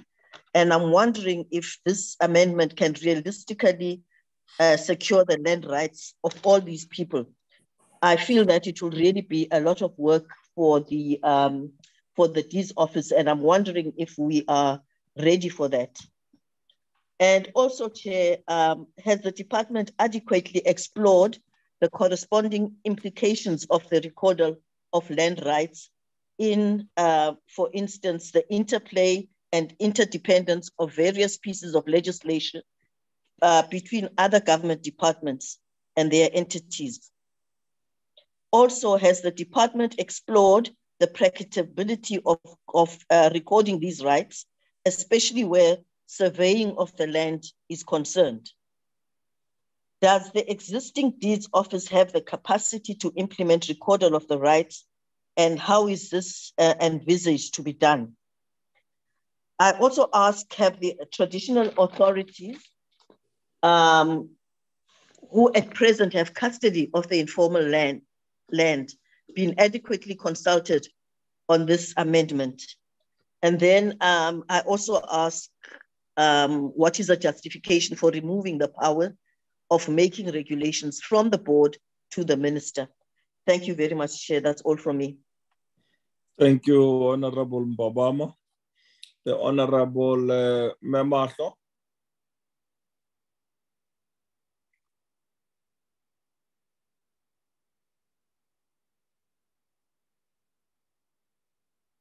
Memato. Honorable Chair. Hello. Yes, Mama, you can go ahead.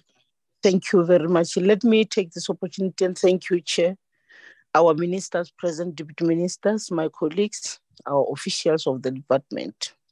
Let me also welcome the presentation as presented. Chair, without waste of time, I would like to align myself with the input made by Honorable Tape, of which I'm not going to repeat what she said. I think she covered me in most of what I wanted to ask. Thank you. Thank you, Honorable Kruger.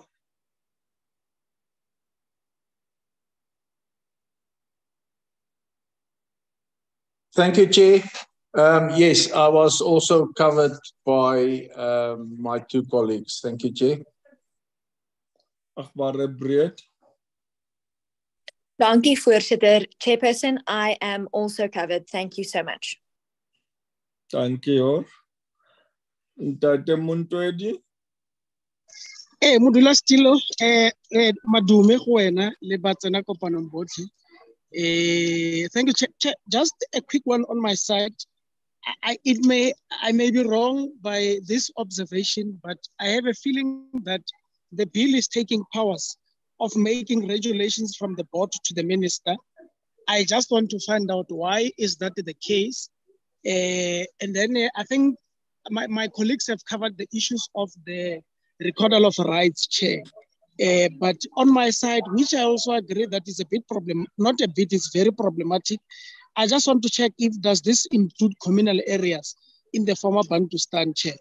And then maybe the other thing that one may just throw in there, Chair, is that what is the guiding registration on how the process to record the rights will be followed in terms of who then qualifies, and these are not matters, Chair, that can be left to be dealt in the regulations, Chair. Now, the last thing, Chair, on my side is that where there are disputes, how will the deeds resolve this? And then who will facilitate the recording of rights in terms of conveyancers or officials in the department, Chair? I'm much more on a stronger network now. Yeah, and we can hear you much better now. Thank you, Tate Muntwedi. Honorable members, any other honorable member on the platform? Baustumo. Sibalko. Chairperson, I am covered by the members who are starting with what Flap was saying, I am fully covered. Thanks very much, Chair. Thank you, Honorable Dlamini. Any other honorable member who have not recognized, who may wish to pose a question? Thank you, honorable members. I'm gonna take the opportunity to pose a series of questions that I have on my side. As I have listed a few questions which may go as follows. They can be categorized under 4 themes, namely, 1 being procedural questions in relation to tagging. Secondly, it will be a registration of power of attorneys. Thirdly, the composition of the deeds registries, regulations board. And fourth, and lastly, the recordal of land tenure rights. In terms of tagging of the legislation, given the question of recordal of land tenure rights that have been allocated by government or by any competent authority, Does this include land rights allocated under indigenous or customary law by traditional authorities, amakhosi, or leaders in rural communities? We also know, honorable members, that Section 76 bill is any bill whose provisions is substantial measure fall within a functional area listed in Schedule 4 of the Constitution. If you look at the areas listed, included, amongst others, indigenous law and customary law, as well as traditional leadership. What lessons can we draw from the Tohwane matter or the Clara judgment, especially on the questions of substance and purpose and effect? Since there is no other legislation, at least in my knowledge, honorable members, dealing with the issue of clarification or adjudication of rights, unregistered and informal land rights, does this bill not imply that these issues will be dealt with under this bill? In short, do you consider the Deeds Registries Amendment Bill as an ordinary bill that does not affect the provinces? In regards with power of attorneys, honorable members, Clause 3, Clause 3C and U of the bill provides for changes in the registration of powers of attorneys. What is the rationale behind this provision? What is the department trying to address or correct with the proposed amendment? I raise this issue because sometimes we find ourselves legislating for internal inefficiencies of the department or opposed to legislative gaps or weaknesses. In regards to the Deeds Registries Regulation Boards, honorable members, the bill takes away the powers of the Deeds Registries Regulation Board to make regulations. It gives the powers to the minister who acts on recommendations of the board. What are the challenges with the current provisions where the board could make regulations? In what ways is this change going to improve the deeds registry system? The number of members appointed by the minister increases from 4 to 7. What are the reasons for this increase? Were there any challenges experienced? The bill also does not include the Chief Surveyor General in the names of the 7 members of the board. Why is that? We know that the South African deed system is underpinned by cadastre, a key function of surveyors. In my view, this is particularly important because of a proposal to introduce a recordal system, especially recordal of unregistered informal rights. Last but not least, honorable members, is that of recordal of tenure rights. Can anyone in Mvezo, where I'm from, approach the deeds registries to apply for recordal of rights under the term of this legislation? In some cases, unregistered rights in traditional communities are not individualized. These rights sometimes are vested at the level of family and enjoyed by all members of the family. In other cases, tenure rights are communally held, for example, grazing rights on communal land. How are these rights going to be recorded?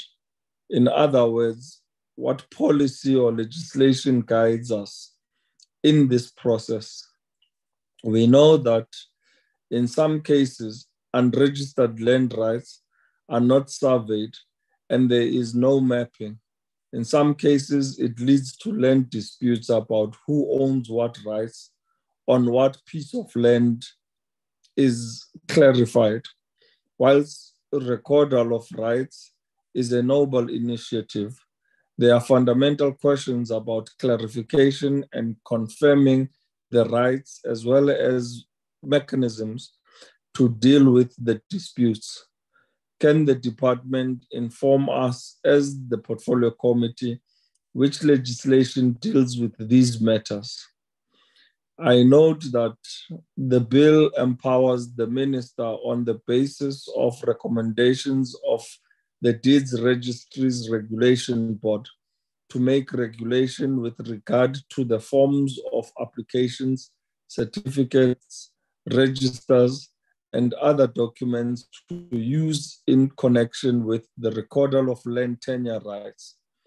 This is problematic, honorable members, because as I said, there is no legislation, no policy to guide this complex system of clarifying unregistered tenure rights. Firstly, who can apply for recordal of rights? What are the requirements? I'd like to request honorable members that the department explain the provisions in clause 3.1, in clause 3, which I am interested to understand the following. Do land tenure rights lawfully issued by any competent authority include tenure rights issued by traditional authorities in terms of customary law or indigenous law?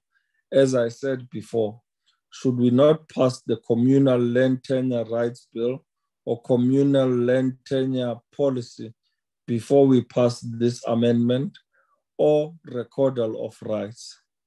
Does the registration of the conversion of land tenure rights to another form include conversion from customary tenure rights to leases as seen under the Ingonyama Trust Board?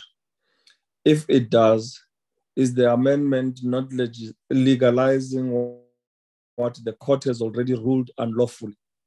Similarly, honorable members, does the registration of conversion of land tenure rights to another form of tenure rights include issuing of title deeds to residents on communally owned land under traditional councils and traditional authorities?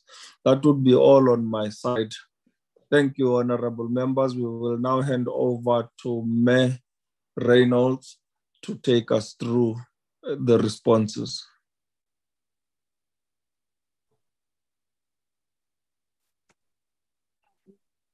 Thank you, Honourable Chairperson. To answer the question of Honourable Member Klape with regard to the financial implications, the object memo states that there is no financial implications. And member then wanted to know what about the development of the electronic deeds registration system. Now, I can just mention when we did go through the parliamentary processes with regard to the Electronic Deeds Registration Systems Act, that's Act 19 of 2019, and Section 2 of that Act has been enacted, it has been promulgated, and Section 2 of the EDRS Act provides for the Chief Registrar of Deeds to develop and to maintain the electronic deeds registration system. Now, whilst we were busy with that act, we did do a socio-economic impact assessment study. So that was done. But I must just mention that the deeds registries function on a deeds trading account. So we create our own fees with regard to the registration of deeds and also the supply of deeds registration information. So the board, the Deeds Registries Regulation Board, sits annually, and they also come they discuss Section 84 of the regulations to the Act, which contains the schedule of fees. And it is increased every year, and it also goes to National Treasury for approval. And also monies from this trading account is being used to develop the EDRS, and there is sufficient funds for the development, and National Treasury also allows the department to keep behind a certain amount of monies to pay towards the development of the EDRS system.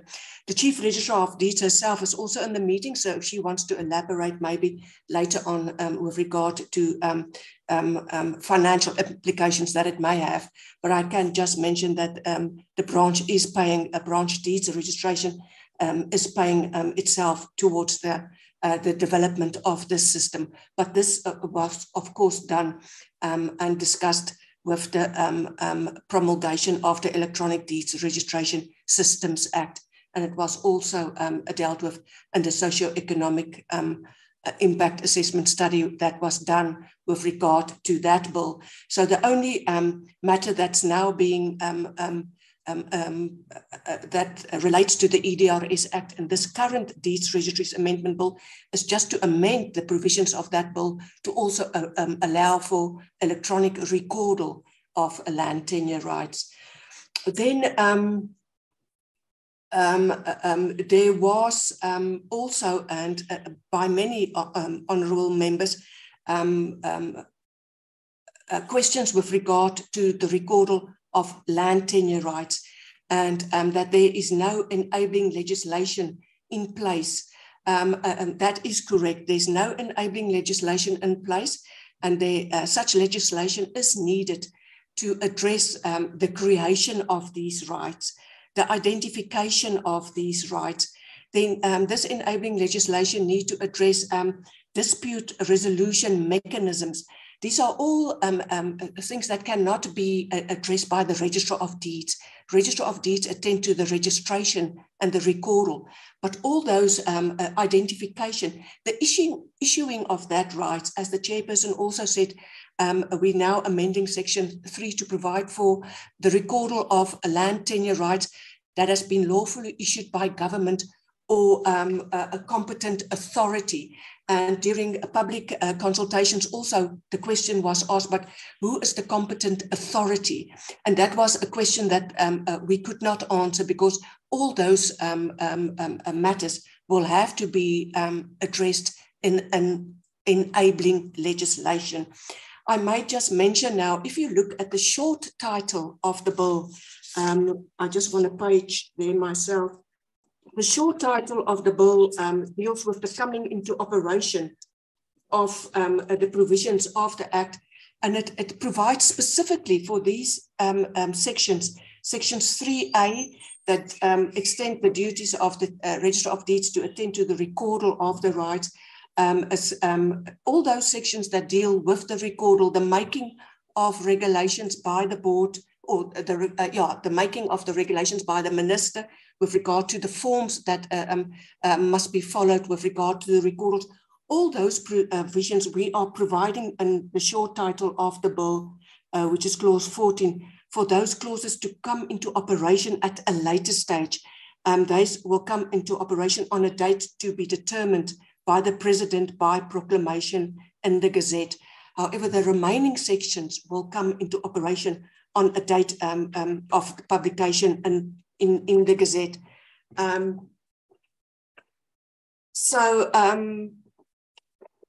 I will talk about that at a later stage when I deal with the questions.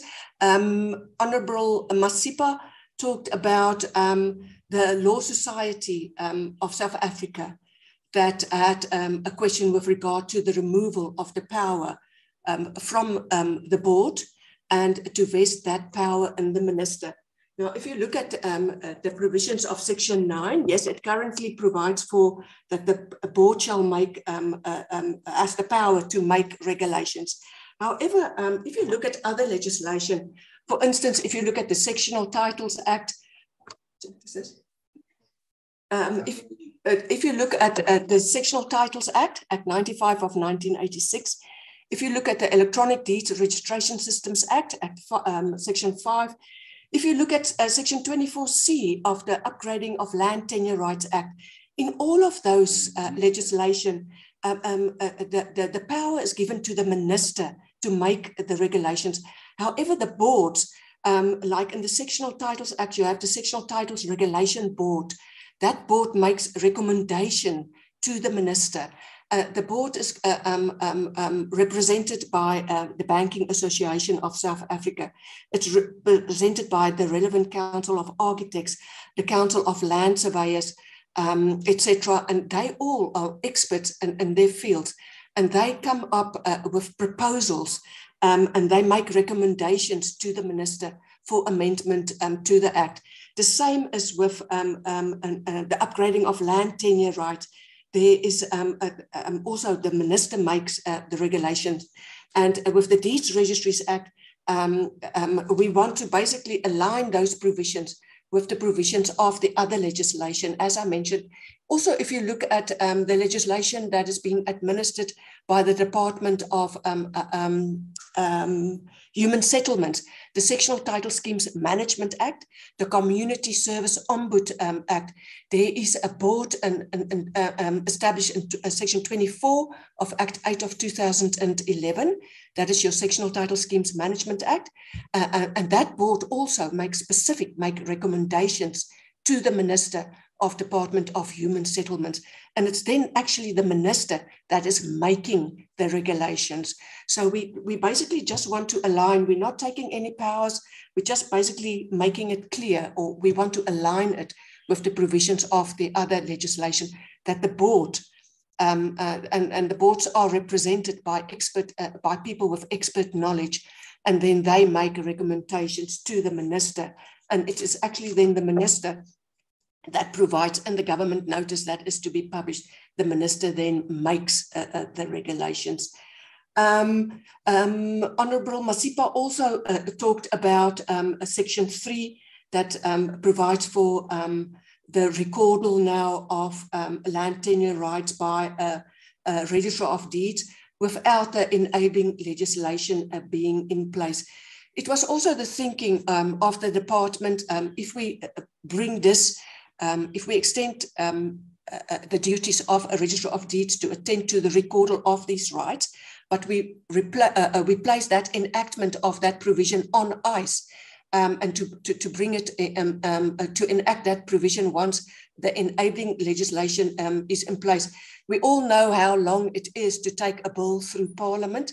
If we wait for the enabling legislation to be promulgated and then again amend the Deeds Registries Act, that may be it may take another couple of years then to again come back to Parliament with an amendment to the Deeds Registries Act, then to amend Section 3. So it was also the thinking of the department to be proactive. Let's bring it into the Deeds Registries Act, but we put those provisions on ice, the enactment of those provisions on ice until the enabling legislation has been promulgated. Then there was a question by Honourable Member Kappa with regard to a legislation of the TBV countries. I don't know if I understand or understood the question.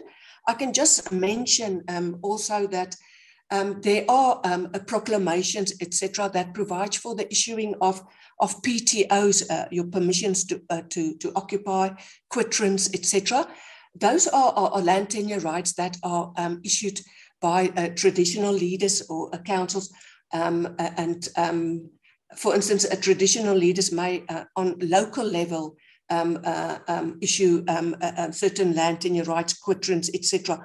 Now, the first phase that the Deeds Office is currently busy with now with the development of the electronic deeds registration system is to provide for those quitterance and PTOs to be captured into the EDRS system.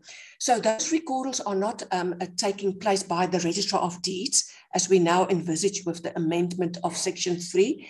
Those are tenure rights that are issued under other legislation, under other proclamations.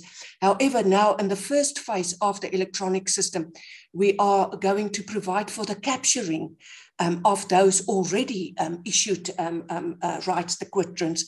We're going to provide for the electronic capturing of those rights into the EDRS system. That will also then, to get now to the next member, Member Mbata, that's it, have we explored ways to protect the rights of those thousands of members out there. There are many people out there that's got unprotected rights, Member Mbamba stated. And what is the department doing to protect those rights? Have we explored means? So that is now where we are now with the first phase of the EDRS, is basically to provide for the capturing of those rights into the EDRS, just so that we can also have a database with regard to rights that has already been issued on a local level by the traditional leaders. I just want to see what else. Honourable Member Mutweti was talking also about the regulation board. What was the rationale about the amendment of amending Section 9 now to move that power from the board to the minister? It's like I say, we just want to align that Section 9. We want to align with Section 54 of the Sectional Titles Act. That Section 54 provides for the minister to make regulations upon recommendation by the board. So the minister cannot make regulations without the recommendation of the board. It must be recommendations by the board to the minister, and then the minister making those regulations. The same process to be followed in terms of Section 5 of Act 19 of 2019, the Electronic Deeds Registration Systems Act. The board will make recommendations to the minister. And the same, of course, then the Sectional Title Schemes Management Act that has been, is administered by the Department of Human Settlements, as well as the Community Schemes Ombuds Act, Act 8 and Act 9 of 2009. So it's basically just to align Section 9 of the Deeds Registries Act with other legislation. The chairperson also had questions with regard to the composition of the board. Let me just get to my bill. As I stated, the Deeds Registries Act on a Business Trading Account, Regulation 84 of the Act contains a whole schedule of fees of office. And it provides different fees that must be paid for different types of registration. Your deed of transfer for property up to an amount of 1 million will attract this fee, cancellation of a bond, etc. There is that schedule of fees. And once a year, the board sits, and at the Office of the Chief Registrar of Deeds, the Senior Financial Officer will give a presentation at the board. The board is represented by members of the Legal Practice Council, etc. And they all look at the increase, if it is justified, etc. So due to that operation of that fee account, as well as due to the development of this EDRS system, there was a need identified then for members with expert knowledge on financial issues and ICT issues to form part of a membership of the board. So Section 9 is now being amended to provide for the Senior Financial Officer and the Office of the Chief Registrar of Deeds, also the Senior Financial Officer of a National Treasury. There will also be BASA, a member from the Banking Association of South Africa. They will be members of the board. Then there will also be a member from a conveyancer from the Office of the State Attorneys will be a member. And then the Chief Director of ICT will also be a member. So it is basically, it is an increase of membership. But then, of course, the Section 9 also provides for departmental officials will not receive a remuneration with regard to attendance of the board. It's only members like your Law Society members and your BASA members that are receive remuneration with regard to the hours of preparation, and of course, and the fee that is payable to those members are also done in consultation with our minister and the Minister of National Treasury. So there is the increase is with regard to the BASA member and then the member of the official of the State Attorney's Office. Let me just see the tagging. The Office of the Chief State Law Advisors can maybe talk about the tagging with regard to the bill. As like I say, those sections that deal with the recordal of land tenure rights, those provisions are put on ice until the enabling legislation is in place. So I think it is my opinion that when the enabling legislation, if, for instance, your communal land rights bill is to talk about these issues, then the SAYAS of the communal land tenure right bill will have to talk to the recordal issues. For instance, who is going to be your competent authority to issue these rights? The creation, which rights, is it going to be over state land? Is it only going to be over private land? Can anybody apply for a land tenure right to be recorded in the deeds office? Those questions that were asked, that will have to addressed in the enabling legislation, because the branch deeds registration does not have answers to those questions. That will have to be addressed in tenure legislation that will probably be drafted by our tenure branch. And I don't know if it is going to be addressed in the communal land tenure bill. Deeds did ask the question, and it did not appear to be the communal land tenure right bill when we did raise that question. But I think the tagging of the communal land tenure right bill, once it contains these matters, that will then result in a Section 76 bill.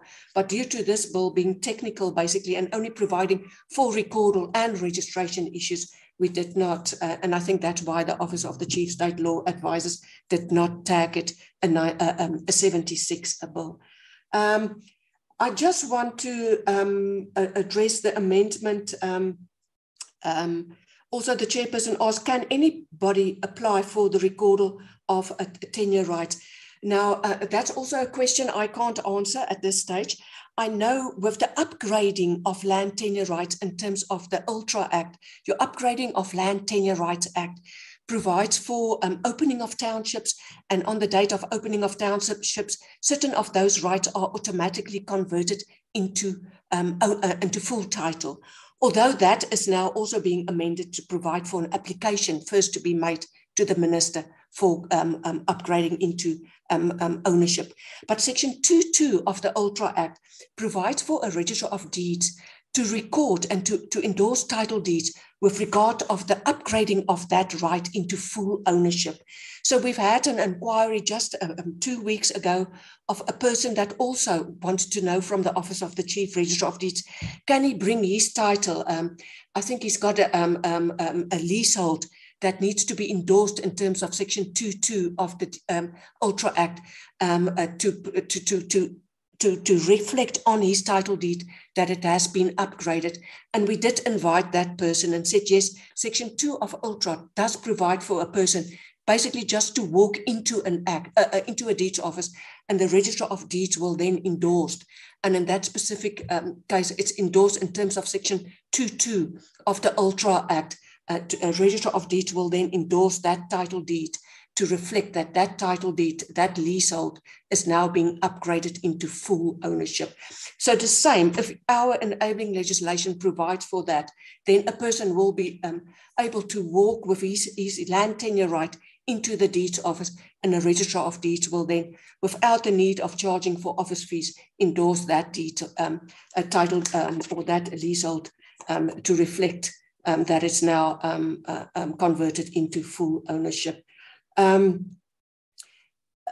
rightfully, the chairperson mentioned there is no legislation that deals with a dispute resolution, mechanism resolutions, and also the chairperson raised other questions with regard to other sections that is not being addressed in the presentation. If you look at the bill right after the schedule, there is a memorandum on the optics of the bill, and the chairperson asked the question why the amendment to section 62 of the Act. Now, I just want to page, sorry, my apologies, to clause 9 of the bill deals with the amendment of section 62 of the Act. Now, section 2 of the Act deals with the registration of notarial deeds, notarial bonds.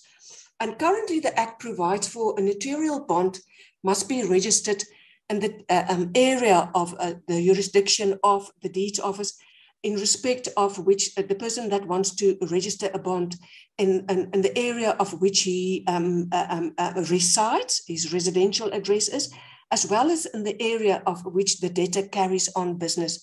So it may be that a person lives in Cape Town, but he carries out business throughout the country. And then section 62 currently provides that if in such an instance, the notarial bond must be registered, let's say in Cape Town Deeds Office then, within a period of 30 days from the date of attestation of that notarial deed by the notary public.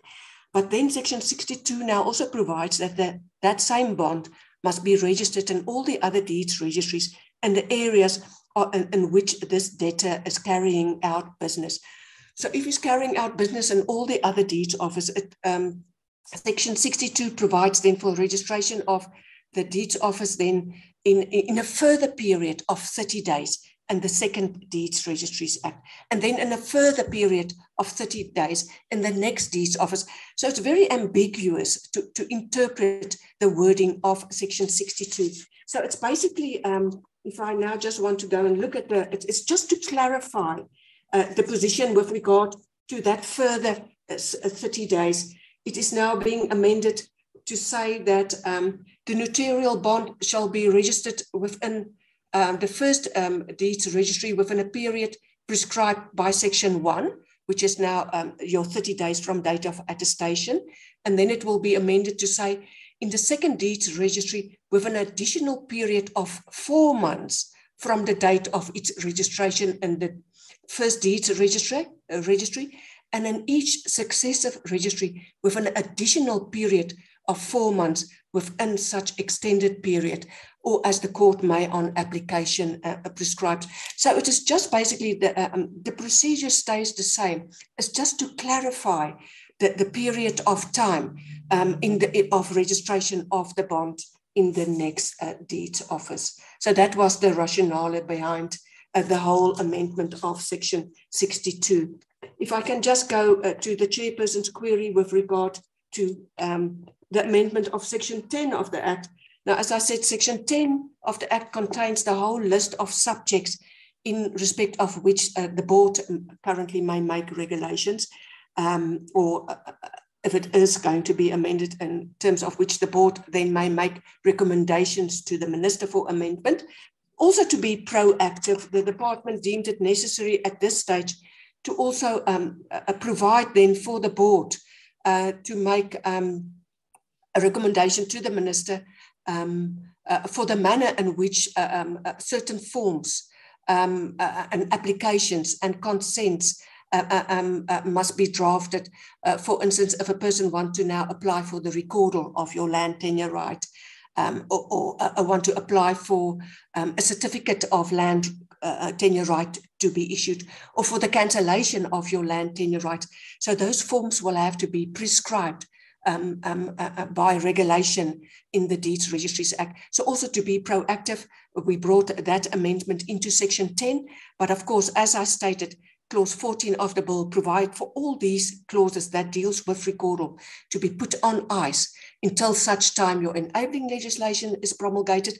And then, of course, the department will request the president to issue notification for those clauses, those sections that deal with recordal to come into operation. I don't know if I have addressed all questions, if members can just maybe point out, but I don't know if the Chief Registrar of Deeds or any other official in the department want to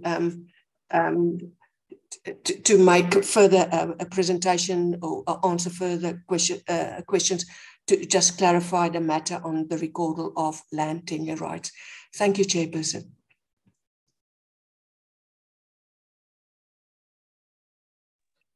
Thank you, Mamo Reynolds, for your responses. Any other responses from the department?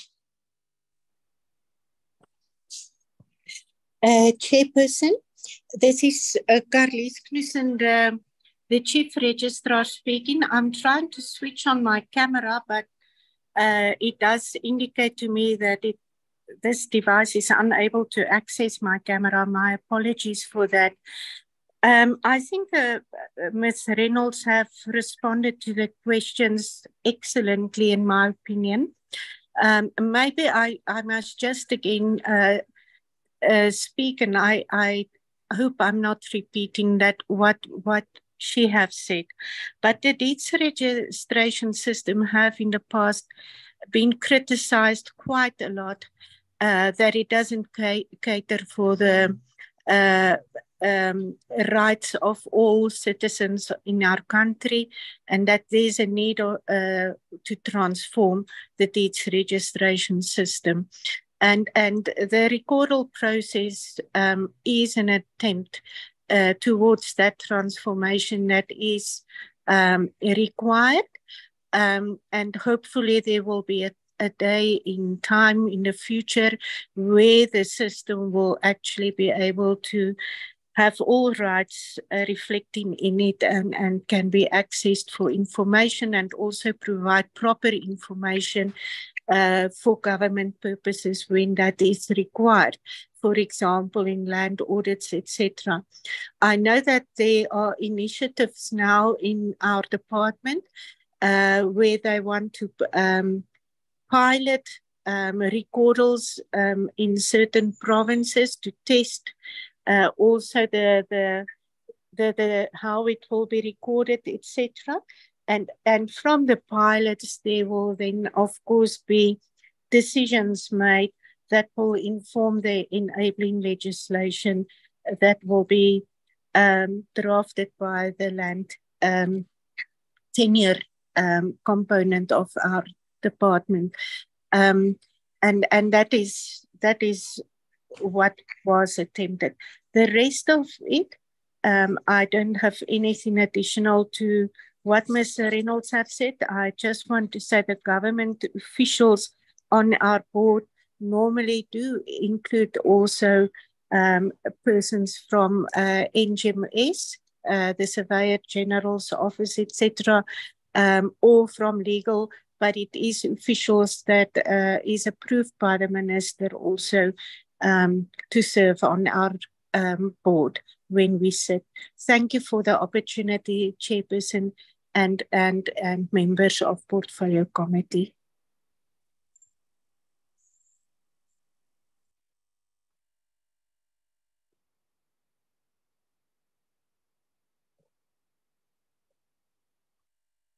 Thank you, honorable members. Those are the responses from the deeds registry. Any further follow-up questions?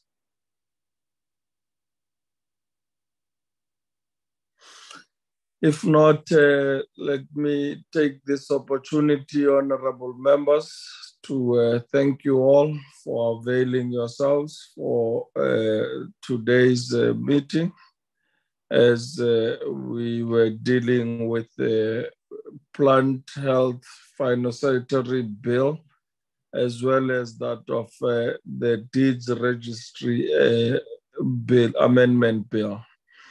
I would like to point it out, honorable members, that both these bills are with the committee and having been brought before the committee. now, and according to the rules, after the first briefing which we have had today, the next step for the portfolio committee, according to National Assembly rules, is for us to call for public participation. I'm informed by the Secretariat that they have worked on the adverts for the two bills, which they would look to wanting to proceed in tabling the adverts for the two bills.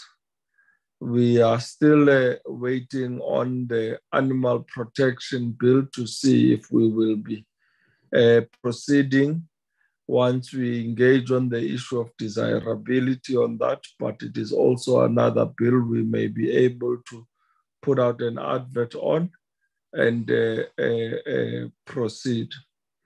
But I must say, honorable members, that we would like to request from the department to send to the Portfolio Committee on Agricultural and Reform and Rural Development a budget breakdown on how they are planning to cover the shortfall to implement the bill, including the report of the study which Mr. Serrage has mentioned. With that said, honorable members, we look forward to trying to process as much of the legislation as we have before us so that we can get it through before the close of our term. We will navigate accordingly and see how best we get to concluding on these bills. That was all, honorable members, on our agenda. I want to again remind honorable members that on Wednesday, we were requested to send nominations for the ARC, which you can do through the Secretariat no later than 4 o'clock today. Those that will have names to submit, we can be able to then have them sent accordingly on behalf of the honorable members. Honorable members, that concludes the business of the day, and I would like to thank you all for having participated in this meeting and wish you a happy Friday. Do enjoy a great weekend ahead and get some time to relax and spend with your loved ones. I want to thank the officials of the department for having been able to participate and be with us today, and also thank the Deeds Registry for availing themselves and for participating in today's presentation and responses that they've been able to afford us. That concludes the business of the day, and the meeting stands adjourned, honorable members. Matiba